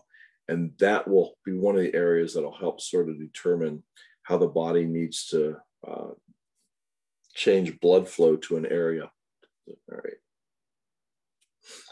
And then you can see some of these branches off of the external carotid. The superficial temporal artery is a place that you can feel for a pulse.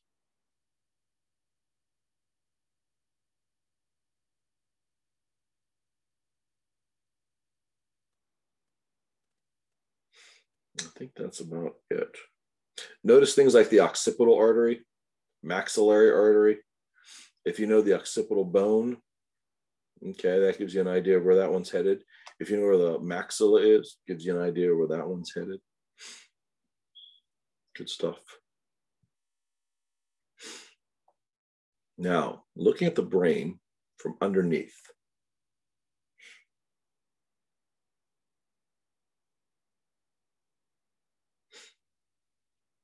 Here we can see how the internal carotid arteries, both right and left, are going to come up here along with the vertebral arteries. Notice the left and right vertebral arteries that become the basilar artery. Notice how they all come up and they sort of meet in what we call the circle of Willis. And then there are branches that come off of that. And the branches that come off of that are going to go and deliver blood throughout the brain. So we have two big arteries coming up, the right and left common, right and left internal carotid arteries. And then we have the vertebral arteries, which are going to become the basilar artery. All of this creates almost like this roundabout where the blood comes together and then goes out and gets redistributed. So what is that going to mean for pressure in this area? Now, as you might imagine, there's going to be an increase of pressure in this area.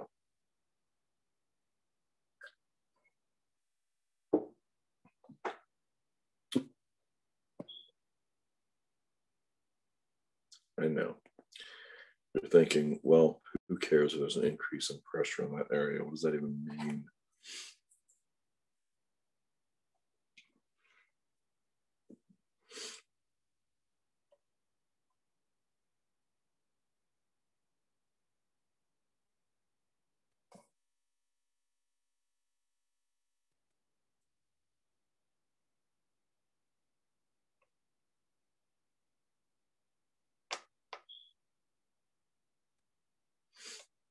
This is what an aneurysm would look like. An aneurysm is a ballooning out of a blood vessel, specifically an artery, because aneurysms happen as a result of increased pressure. And of course, veins have low pressure, so they don't really create aneurysms. Aneurysms, aneurysms.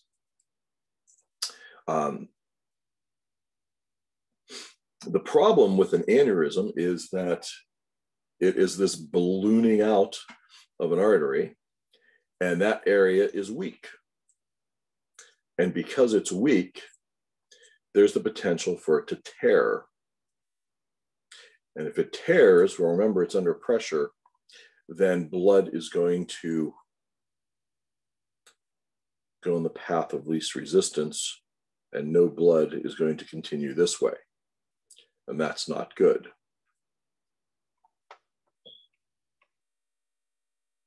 In some cases, you'll hear about a dissecting aneurysm, endothelium. And a dissecting aneurysm means that some of that lining has even been torn away, creating even more of a weakened area, even more likely to tear. Now, how can these happen? Well, it might just be a defect in that area of the artery. It might be the result of a cholesterol plaque that maybe peeled away some of that lining. It might be the result of long-standing high blood pressure, or it might be the result of several of those things put together. And the worst part is that in some cases, it's just a genetic defect and a person doesn't even know they have it. They don't even know they have it until it tears. And when that happens, well, you don't have much time left. So oftentimes aneurysms are found either post-mortem and discovered as the cause of death, or they are found accidentally. In other words, they're looking for something else and they stumble across this in the process. Now, if a person has long-standing high blood pressure with a history of, we'll say, sporadic compliance, in other words, do they always take their medication? Yeah, maybe, maybe not. Maybe they don't take it for 6 months and they start taking it again. Maybe they take it every other day, or maybe they take it for 3 weeks out of the month, and then they don't take it for a week. And the next month they take it for 3 weeks. So their blood pressure isn't really well controlled. There's times where it's not. And if this person has long-standing high blood pressure like this, the doctors are going to know that this is a possibility, that this might exist already. And using contrast, like I talked about earlier, you can sometimes see some of this, but the problem is if it's at the base of the brain, like that circle of Willis is here, and then how do you fix it? Well, you can put a clip on it and stabilize it, but how do you get in that close to the brain and do this without making matters worse? And that's kind of the trade-off. That's the consideration when a doctor comes across this. They have to decide, what's the best course of action, especially in an elderly patient, because elderly patients by default are often poor candidates for any surgical procedure, let alone something this invasive. So the best thing to do at that point is usually just to make sure they're maintaining a level blood pressure and explaining to them and family members how important it is to maintain that blood pressure. But this is also why it's important for everybody who's on blood pressure medication to maintain,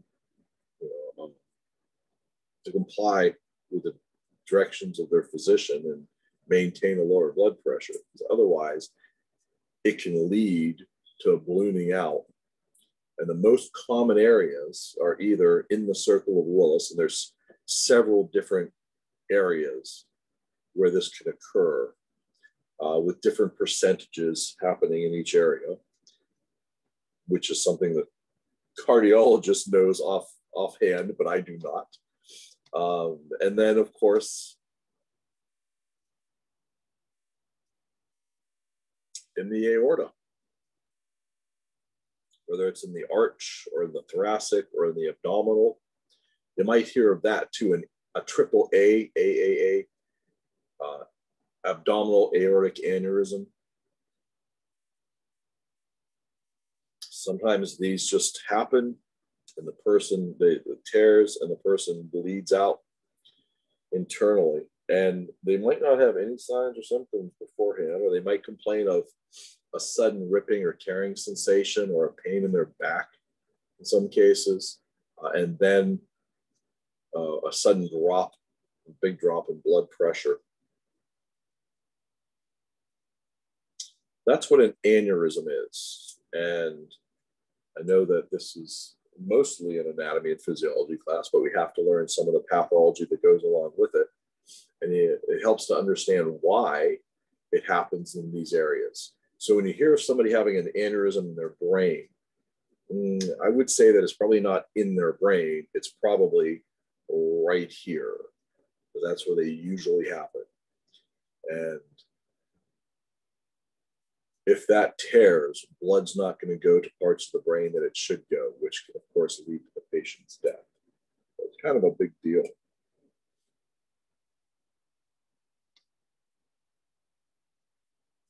FYI.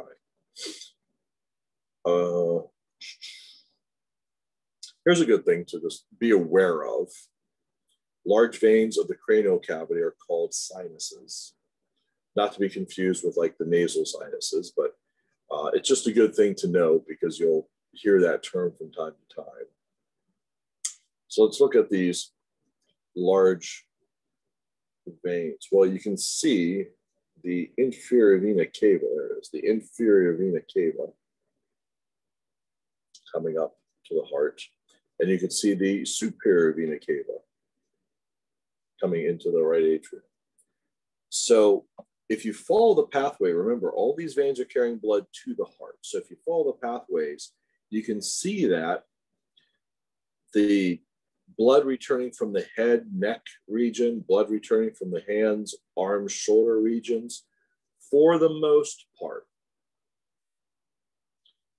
are going to be going into that superior vena cava. Or I should say, for the most part, all of the vessels coming from primarily the head and the shoulders and the arms, primarily, are going to be leading into the superior vena cava.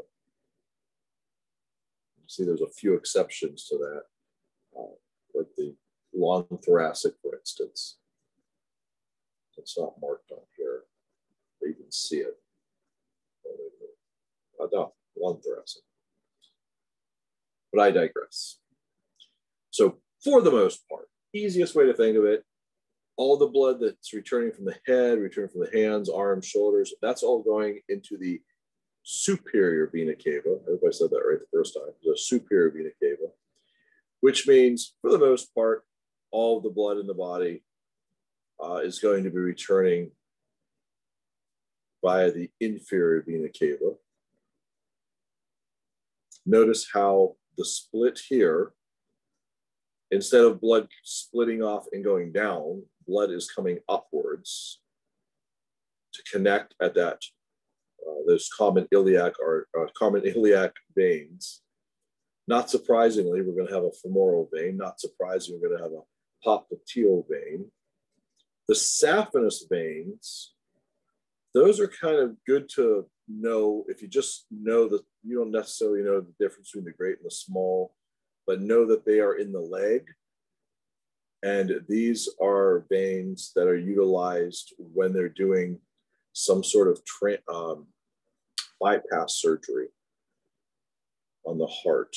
So they'll actually remove one of the saphenous veins and use that to go around a blocked artery in the heart and the coronary arteries. Okay, so let's see. When it comes to veins, which ones do I want you to know? Cephalic and basilic.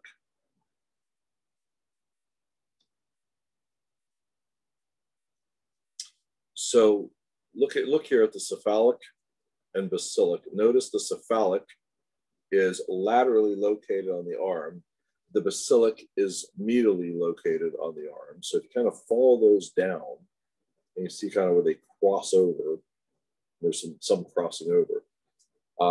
The reason why I would say those are good veins to know, simply because when a specimen of blood is taken for phlebotomy, typically it is from the cephalic or basilic or one of these connecting veins in between. Those are usually where we're getting the blood from. The cephalic, basilic, or the connecting veins in between. Then there's a couple here. Let's see. Jugular vein. Internal and external jugular veins. These are taking blood from the head, from the brain, from the head into that superior vena cava eventually. And the importance of these is that, especially with that external, you can actually see it in a person's neck oftentimes. And if they have like high blood pressure, for instance, you can actually see it extend, and the angle that is coming down the neck even changes a bit. These are the ones that people think if they get cut in their jugular vein, they will die. Well, that's not really true because veins are under low pressure. So if a person gets cut in their external jugular vein, all you really need to do is put pressure on it, pinch it, and stop the bleeding. The carotid arteries, the ones taking blood up to the brain, those are the ones that if they get cut, blood squirts out.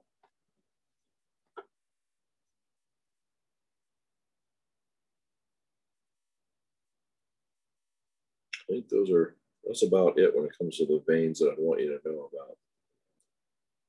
Well, this is a nice demonstration.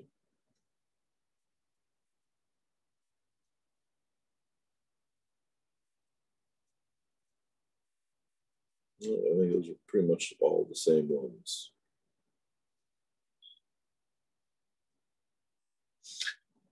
Intercostal veins. I think there were the intercostal arteries in one of the last pictures. These, of course, are going between the ribs. Remember, costo means ribs.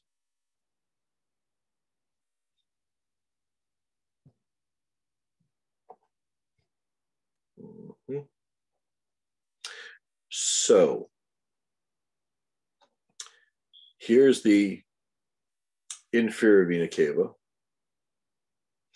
If there is an increase of intra-abdominal pressure, like she's trying to push and squeeze that baby out, this is getting compressed, which means blood that is trying to flow upwards cannot.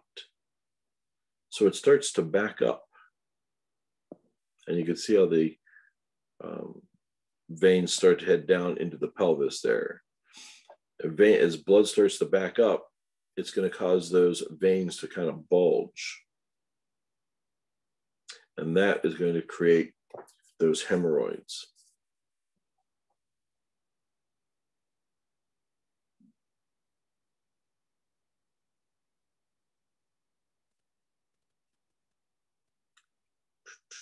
I think that is it as far as the veins I want you to know about.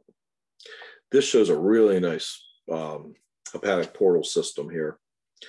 Remember, when you eat something, your body breaks it down into smaller parts, and then smaller parts, and then smaller parts. Parts small enough for you to actually absorb into your cells and then into the blood. What you cannot break down, what you cannot absorb, just keeps going through. So the stuff that is absorbed here is moved into this portal system that then goes into the liver. And the liver decides, what do we do with this? That's why you can see here that hepatic portal vein, not a true vein, because it does branch off into smaller veins again. And then you can see how it rejoins in those hepatic veins to the inferior vena cava and then goes to the heart. But now it has had the opportunity to figure out what it wants to do. Also, a nice image that you get from this, you can see part of the pancreas here, that yellow lumpy looking gland, and you can see the other part of it, the head of the pancreas, yellow lumpy looking part right there. So you can kind of connect that together. And you can see how the tail of the pancreas kind of points over to the spleen. Here's the stomach, the one organ, the stomach. And there'd be a whole bunch of small intestines in here. They're just showing sort of one loop of it. And then in here. And then the large intestines is what you're seeing on the periphery. You see the ascending colon here, which will transverse across to the descending colon, which will then go to the sigmoid and the rectum. But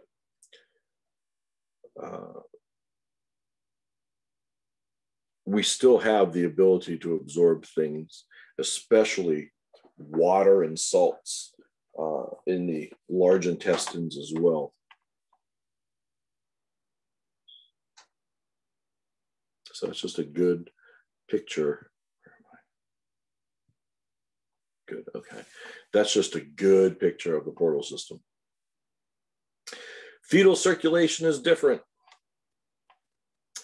Baby's blood and mom's blood do not mix until the baby's born. And of course, that's only because the placenta is separating and some baby's blood is in the placenta and some mom's blood is in the uterus. And now there's going to be mixed, those areas are tearing apart. So of course, some of mom's blood and some of baby's blood is going to mix. But while the baby's in there, the baby has its own blood that is going through the body and bringing nutrients throughout the body. The difference is it is picking up nutrients from mom. So there is an umbilical cord that is attached to the placenta, and the placenta is embedded in the endometrium. And so as mom sends blood down to her uterus and nutrients to her uterus, the cells pick up those nutrients, but then the baby's blood coming through the placenta and the blood vessels that are in the placenta are going to take those nutrients from the cells and bring them back to the baby. In that umbilical cord, there's 3 vessels. There's 2 umbilical arteries and 1 umbilical vein. The umbilical arteries are taking the blood from the baby to the placenta, and the umbilical vein is taking the blood from the placenta to the baby. Now, as the baby is in the uterus, there is no reason for the baby to be breathing. The baby does not breathe while it's in the uterus. Not to mention its lungs aren't even going to be formed completely until week 24 to 26. And then they're filled with amniotic fluid. So how does a baby get oxygen then if the baby's not breathing? Well, the blood coming back from mom is going to be full of oxygen. However, there are going to be some differences in that baby's heart. That baby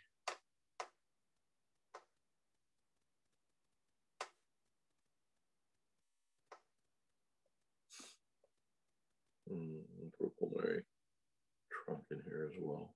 There we go. And of course, the vena cava is there. And another one here with a branch coming from mom. There we go, a connection there. There's going to be blood coming back that is full of oxygen going into that right atrium. So it doesn't have to go to the lungs. So there is a hole here in that wall between the two atria, where the blood, much of the blood, is going to go from the right atrium directly over into the left atrium. It's full of oxygen, so it's going to go this way and then down to the left ventricle and then up and out to the aorta. So it bypasses the lungs that way, and that is called the foramen ovale, because foramen means hole. However, I should have just kept it here. Some blood's still going to go down here and still going to get pumped up into that pulmonary trunk. However, the body says, well, we don't really need to go to the lungs, so let's create another connection called the ductus arteriosus. So that blood goes right into the aorta. And these are the two that I would definitely want you to know about, simply because, well, they're the easiest ones to start off with. And then if they don't do what they're supposed to do, then there's going to be a problem. So we know that we don't have holes in our heart like that right now. We have to utilize our lungs. So where do these holes go? Well, they close up. As soon as that baby is born and takes its breath, those holes in that ductus arteriosus close up, and then they start to heal over. And we can still see remnants of this. If we open up an adult, you can still see what we call the ligamentum arteriosus, which is a remnant of that ductus arteriosus. You probably even see a little indentation of the foramen ovale where it used to be. And of course, there's going to be pathology that goes along with this. If those don't close up, then that's going to create a mixing of blood. You're going to have blood that is low in oxygen mixing with blood that is high in oxygen, which is going to not be what the baby's going to want. So it's going to create different problems. Anyway, so those are the sort of the differences in the baby's heart. You definitely should read about those. Pretty interesting. There are two umbilical arteries, one umbilical vein.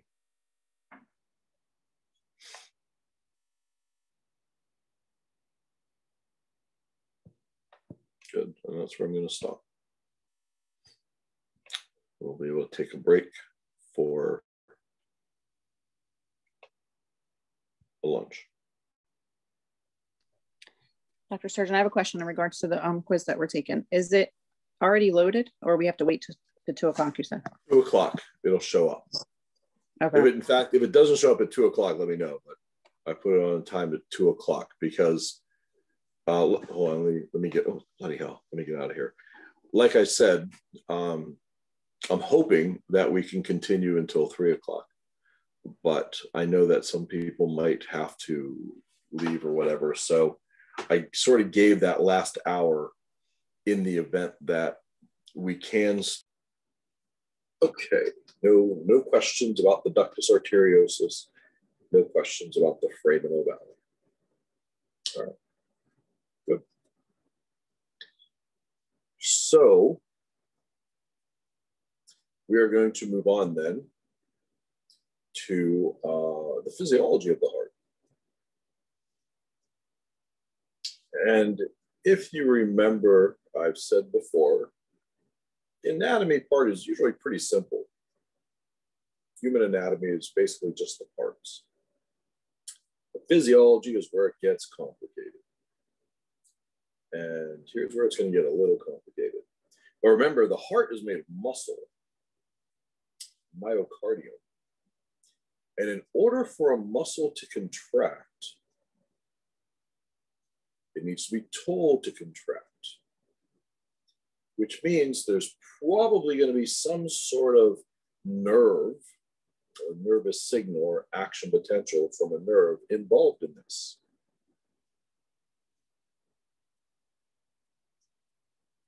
You may also remember when we talked about muscle physiology, you said that the action potential comes down the nerve to the end of the neuron. That's going to activate calcium channels at the end of the neuron. Calcium is going to come into the end of the neuron, which is going to release acetylcholine across the space, the neuromuscular junction. The acetylcholine binds to receptors on the muscle fiber that allows sodium to come in, depolarizing the inside of the cell, which is then going to cause the chain reaction of the calcium being released, and then the intracellular calcium, and the sliding filament theory. The heart does not require that intermediate step of acetylcholine. It can react and respond directly to the electrical stimulus, which is kind of what you want. That kind of makes sense because you don't want anything to interfere with the signaling of the heart cells to contract and therefore the heart muscle to contract. So by eliminating that little bit of intermediate of acetylcholine, the job that it has to do, it's going to guarantee function. Now, when we are being created in the uterus from these original cells, the heart, it forms early on in that first trimester. Those heart cells are going to be present and actually contracting by about 21 days. That's pretty amazing. This brand new set of cells that is forming into what eventually become a person. By about 21 days into it, the first heart cells are actually contracting. Now, it's not even a full heart yet. But those heart cells continue to contract, and then when the heart is formed, those cells continue to contract, and when we're born, those cells continue to contract. And they won't stop until we die. That's a long time. So they have to contract, and they have to have a relaxation period. Then they contract again in a relaxation period. And that relaxation period also allows for those chambers to completely fill up with blood. Because those two top chambers, the two atria, we want to fill up with blood and then pump down, straight down into the ventricles. The two ventricles, we want to fill up with blood and then pump up and out. So we want them to completely fill up. So that relaxation time that those heart cells get, although not a lot of time, but that time is important to allow for those chambers to completely fill with blood. So the next time they contract, they pump out a huge volume of blood. So in the physiology part, we're going to start to look at how the heart knows when to contract. So if you are ready, we are going to get started in 5, 4, 3, 2, 1, 0. Well, actually, you should be able to see my screen all right about now. There we are. Physiology of the cardiovascular system.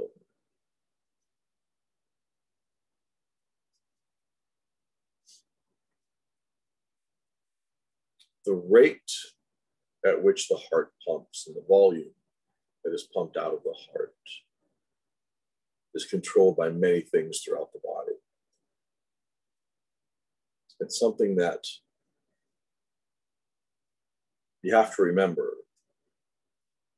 Some areas of our body need more blood than other areas, depending upon what they're doing. And let's give the most obvious examples. If you are running, you're out for a jog, or you're being chased by a bear, we want to make sure those leg muscles are working well, especially with the bear example. So we're going to want those muscles to be working optimally. So we're going to want blood getting to those muscles, and of course, blood leaving those muscles, taking waste products away with them. So in times like that, we're going to want to direct more blood flow to those muscles. That's a lot different if we are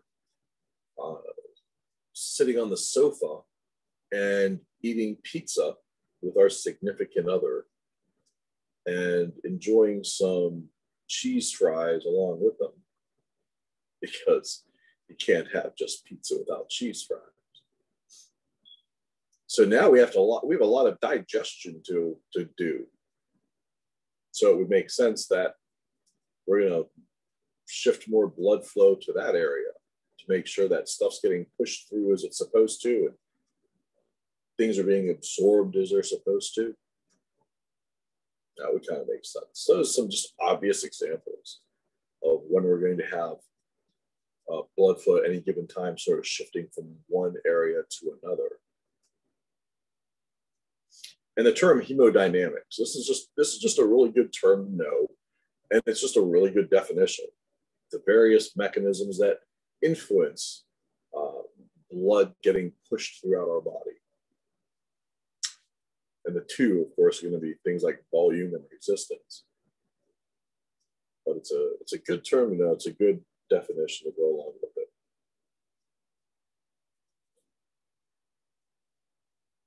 So let me just go right to here.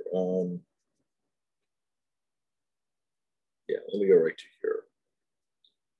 So it's nice they give us the heart in the grays, the gray tones, because now what they're showing in red,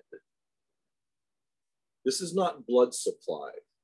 So maybe they could have chosen a different color for this, like a neon green or purple or something, because this is not blood supply that you're seeing here. What they're demonstrating is the electrical system that is going to initiate contraction of the heart muscle. And it starts in the superior and posterior aspect of the right atrium with something called the sinoatrial node, also known as the SA node, also known as the pacemaker. You see, every one of us has a pacemaker already. So when you hear about someone who had to go and have surgery and they installed a pacemaker, why did they have to have a pacemaker installed? Because their original one was no longer working like it should.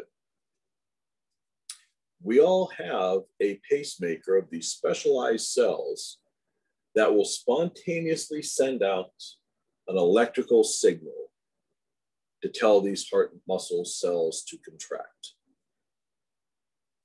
And even around the SA node, there's specialized cells that also have the ability to, we'll say, add to that. They can't really create that signal on their own, but they can help boost it a little bit. But the SA node, this is the pacemaker. This is the thing that sends out the electrical signal that says, all right, it's time to contract cells. So just consider the timeline, meaning the signal is going to start in that top right atrium. So what cells are going to get the message to contract first? Well, the ones that are closest, the cells of the top right atrium. And as that signal goes down, as it descends through that right atrium and sort of curves around, those cells get the signal a split second later. And I mean a split second later. But what that means is they contract after the ones closest to where the signal originated. So the contraction of that right atrium occurs from the top downward, because in the top, in the posterior top of where we find that SA node, those cells are going to get the signal first, and then the ones below it, and then the ones below it, and the ones below it, below it, below it. So the contraction is going to start at that top first, and then the ones below it, below it, below it. So the contraction is going to go from the top, pushing the blood downward into the right ventricle. But as this electrical signal originating in the posterior superior aspect of the right atrium, it crosses over to the left atrium. You can see that interatrial bundle, but it crosses over, and the top of the left atrium is getting that signal before the cells below it and before the cells below that. So the cells that contract first are the ones at the top, and then next the ones below that, then next the ones below that. So the contraction of the left atrium occurs from the top down, which causes the blood to get pushed downward into the left ventricle. Then you can see how right before this septum of the ventricles, sort of almost where the interatrial septum meets the intraventricular septum, there's a point where this signal all comes back together again.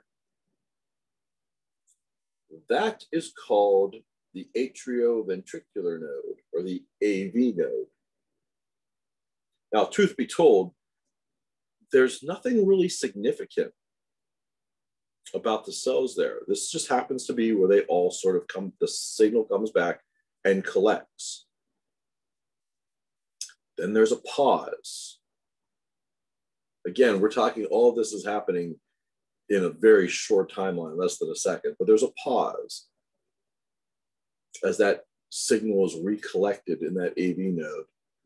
And then from the AV node, it's sent down the intraventricular septum. First, what's called the bundle of His.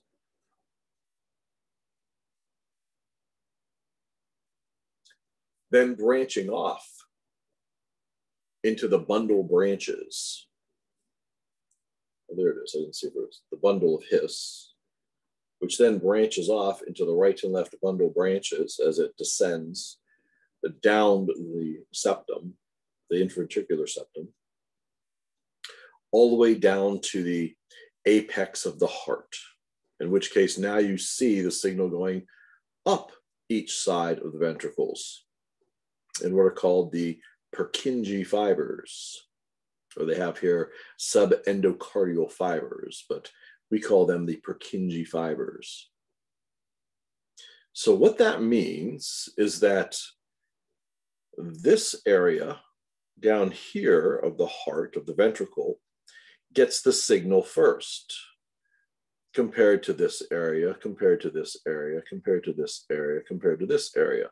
So this area down here at the apex contracts first, followed by this area, this area, this area, this area, which means the contraction occurs from the bottom upwards, which is going to push the blood upwards. It's going to create that directional flow, and it's going to push that blood right up into that aorta at just under 200 miles per hour.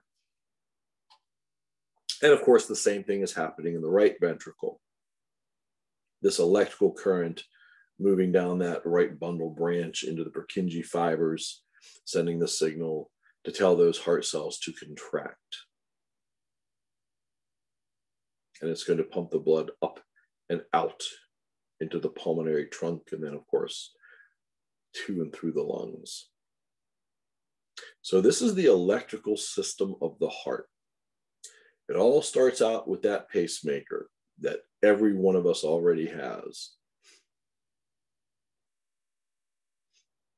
The sinoatrial node. Do you need to know what a sinoatrial node? You should. But if all you did was remember that it's called the SA node, then I would say that would be sufficient. You should know what SA stands for, sinoatrial. But if you just knew it as the SA node and knew that was the pacemaker, I would say that would probably be sufficient.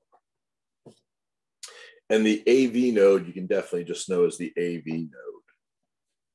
Now, there can be some pathology that occurs along these pathways, which is going to change the way the contractions occur, but I think we are going to not go into those so much today.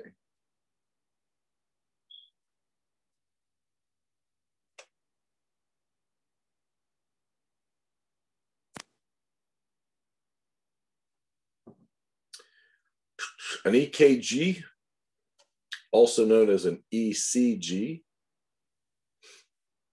electrocardiogram. The reason it has two names, EKG or ECG, is because the person who invented it was German, and in German, cardi for heart is spelled with a K. So his was called an electrocardiogram, spelled with a K. So you'll still hear me refer to it as an EKG because that's how I've always learned it. But for us, technically, more correct would be an ECG, but they do mean the same thing. So what is this measuring?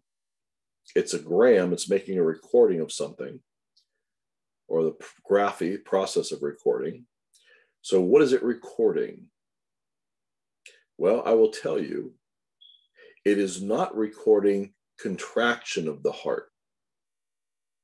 It's actually recording electrical activity of the heart, and it does kind of say that in its name. And most of us are familiar with seeing something like this, whether it was a TV show or in a book or magazine or something.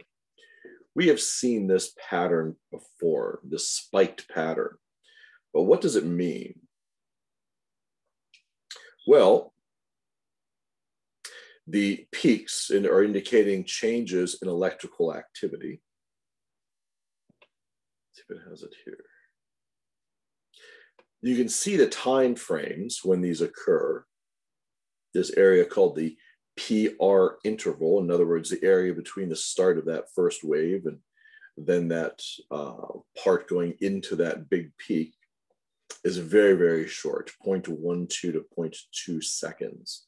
So this whole thing is happening in a very short period of time, that electrical activity. But what do all these peaks mean? And you notice they start out with a P, followed by a Q, an R, and an S, and then a T.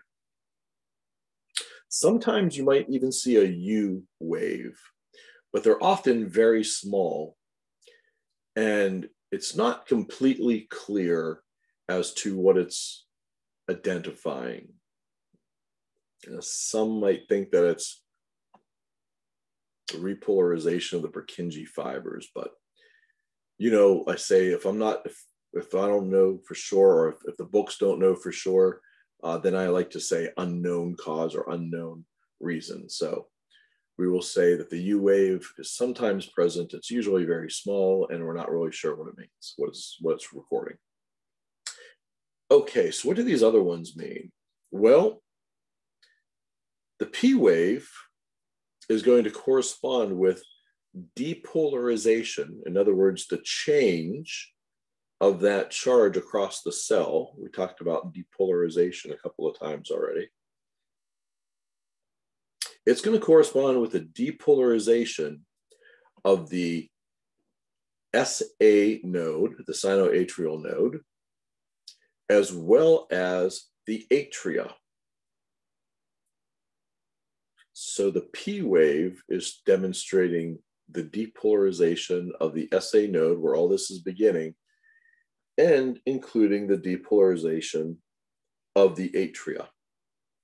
Remember, this is just picking up electrical activity. You cannot see contraction of the heart muscle, although if you, contraction of the heart muscle would actually be right about here. Right about here is where you'd actually start to see contraction. So it's not going to show up. Then you see this reverse and then sudden spike. The QRS complex, we call this. And the QRX complex, this corresponds with depolarization of the ventricles. And that kind of makes sense because there's a lot of cells. Remember, those ventricles are thick. There's a lot of cells there. And if there's a lot of cells, there's going to be a lot of electrical activity. So it makes sense that the atria, which are much thinner, don't have as much of a spike in voltage, but the ventricles certainly do. Now here it also says that it's corresponding with atrial repolarization. In other words, the atria are resetting themselves. That charge, that the change in the charge across the membrane is going back to where it was before. The reality is, yeah, it's probably happening in there. But one, it would be incredibly small to see. And two, it's going to be hidden by all of this anyway. So yeah, it's happening in there, but we're not going to worry about that. So don't worry about the atria repolarizing. Because then we get to the T wave. And the T wave is the result of the change in the electrical current of those ventricles repolarizing. In other words, resetting. Their electrical charge across the membrane is going back to how it was.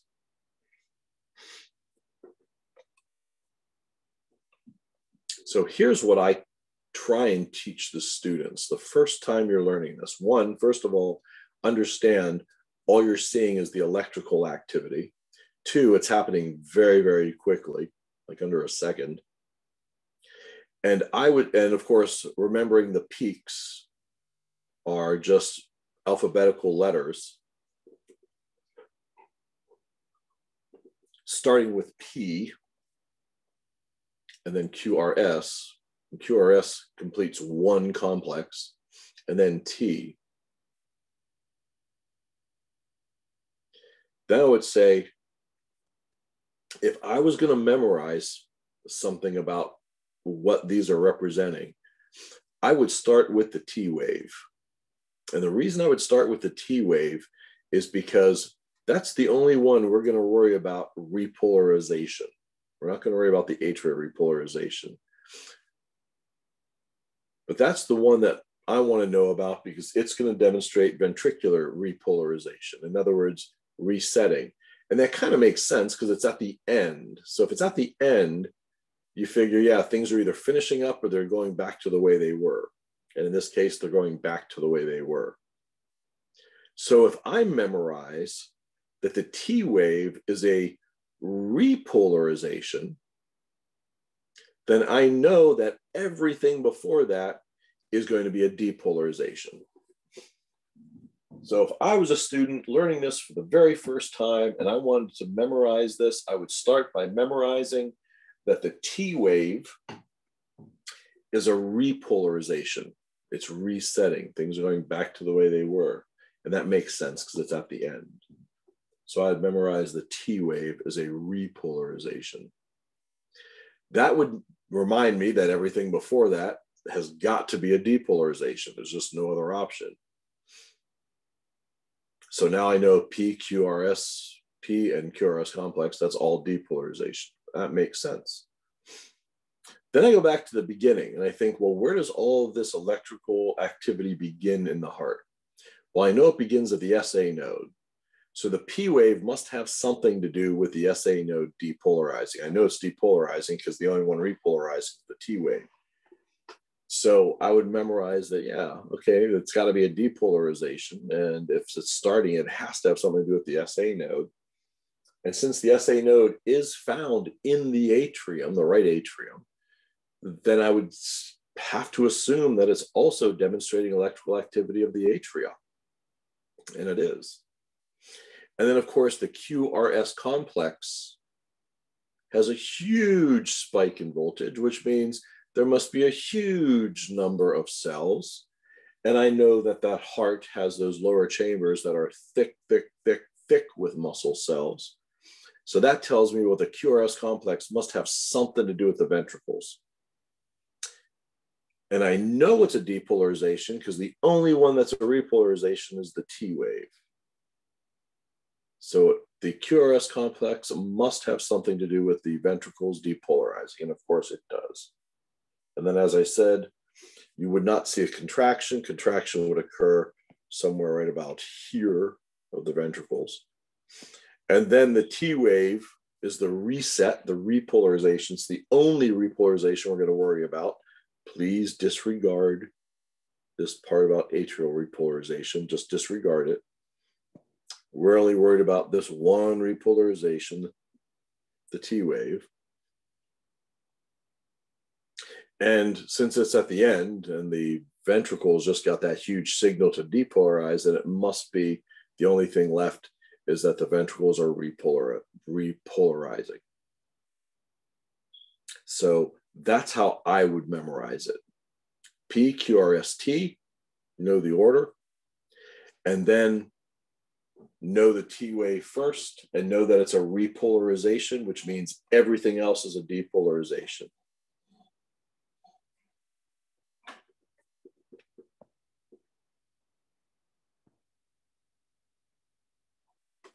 You can see how these areas are sort of mapped out with their time frames when this stuff occurs. Notice this area here, ST segment, between the S little under peak and the T over peak, that time frame. I bring that up simply because you will hear people use the word STEMI, S-T-E-M-I.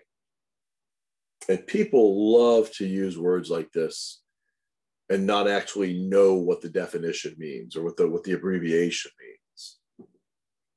STEMI stands for an ST elevated myocardial infarction. So that means that ST segment is not going to be flat down here. It's going to be elevated up here. ST elevated myocardial infarction. So this will show up on an EKG that this person's having a heart attack or had a heart attack, I should say. And it'll show up as an elevation in that segment. In other words, higher up. So when you hear people say STEMI, that's what they're talking about. And they commonly use that. You'll hear people throw that around a lot. STEMI. This person is getting a stress test. As it sounds, we're stressing them. We're going to put these leads on them to get an EKG, and we're going to say, "Now get on the treadmill. Let's see what happens." Okay, I'm not going to get into that too much.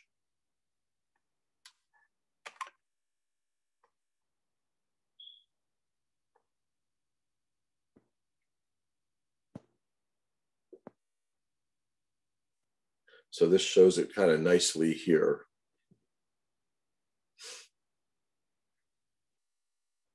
P wave when the SA node, especially, I don't know what says AV, the SA node depolarizes. That's incorrect. That should not be AV, that should be SA node.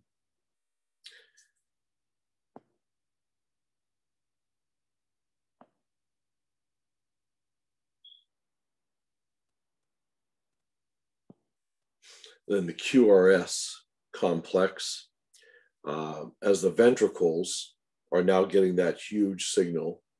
Again, we're talking electrical current here to contract. So we're not seeing the contraction. All we're seeing is the electrical current telling the cells to contract.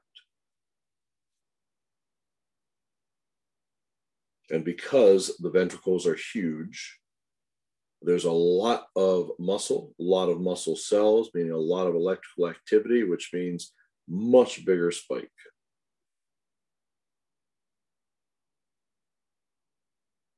And then, of course, the T wave, repolarization is occurring. Those cells are resetting themselves. That's actually a pretty nice little chart there. Cardiac cycle. Cardiac cycle is a contraction and a rest period. Contraction and rest period.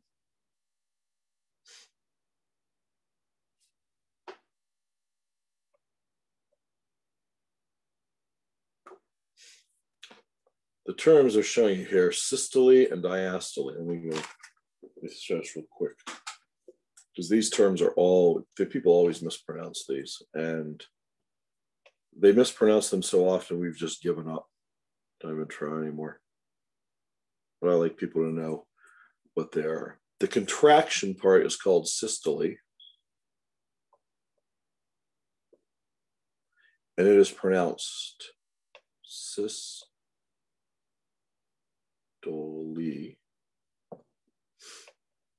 And the relaxation part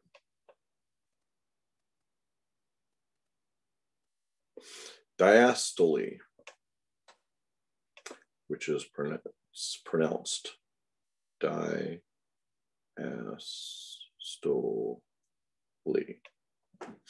So you'll hear people say systole and diastole all day long.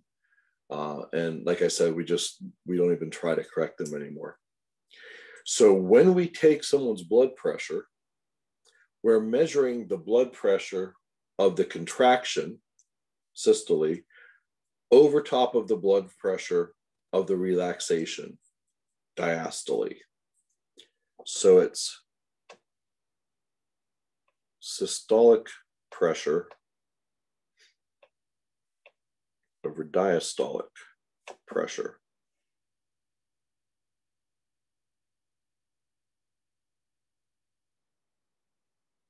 And remember, that is measured in millimeters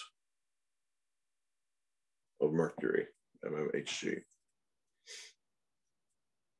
So don't be surprised when you hear people mispronounce these two. You don't have to correct them, but don't be surprised when it happens. I talked about the heart sounds before, the lub-dub sound. They have the lub-dub sound, but I say lub-dub. Or you'll hear them as S1, S2.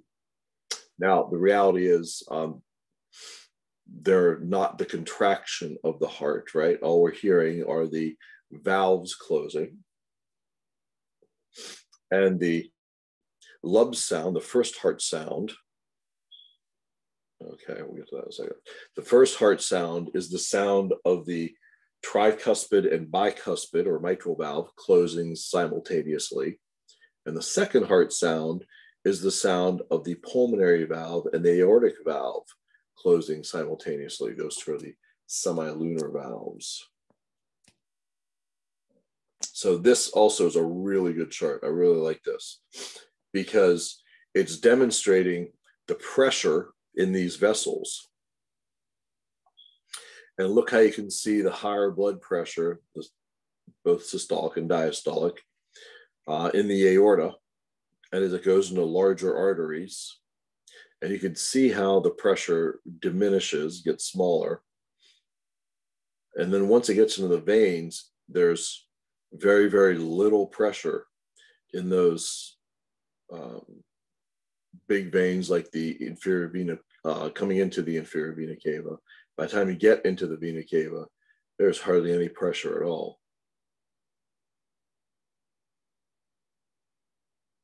So it's a really nice chart sort of demonstrating this.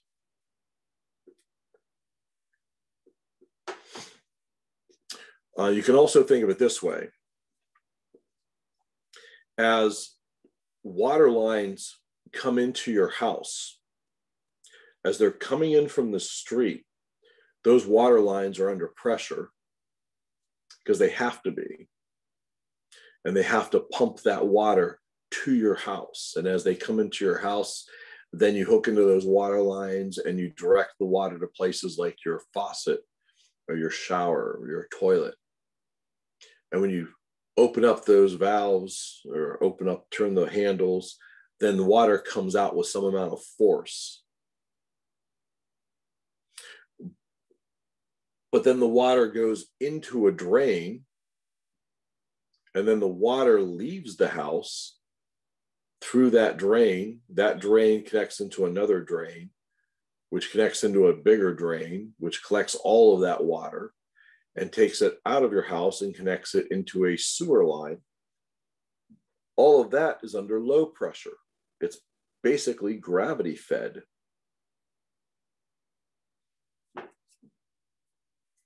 So the water coming in has to be under high pressure. By the time it gets all the way up to your sink and then you turn on the faucet, water comes out with great force.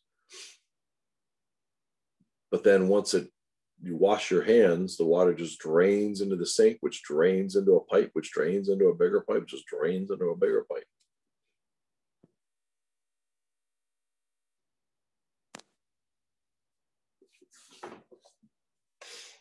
I said before, volume of blood.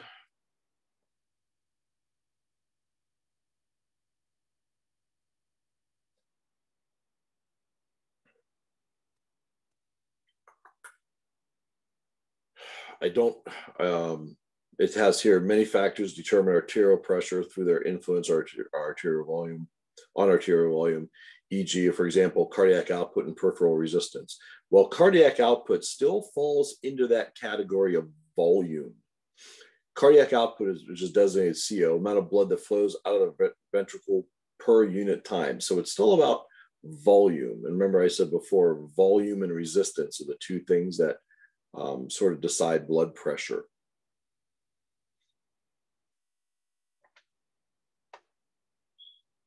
And you can read about the stroke volume and heart rate as they come together.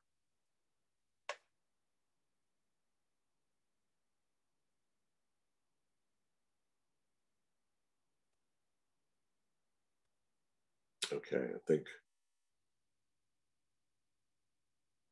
I got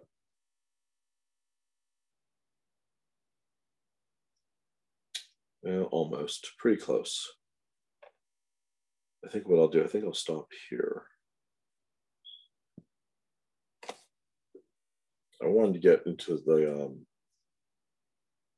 actually the lumen size showing resistance, but I think I'll stop here because I do want your brain kind of fresh for that. Even though it's not too complicated, but I also want to take a moment out to explain the quiz again. So I'll end the lecturing part right now. Ending and cut. I'm not going to edit it. All right. Stop that.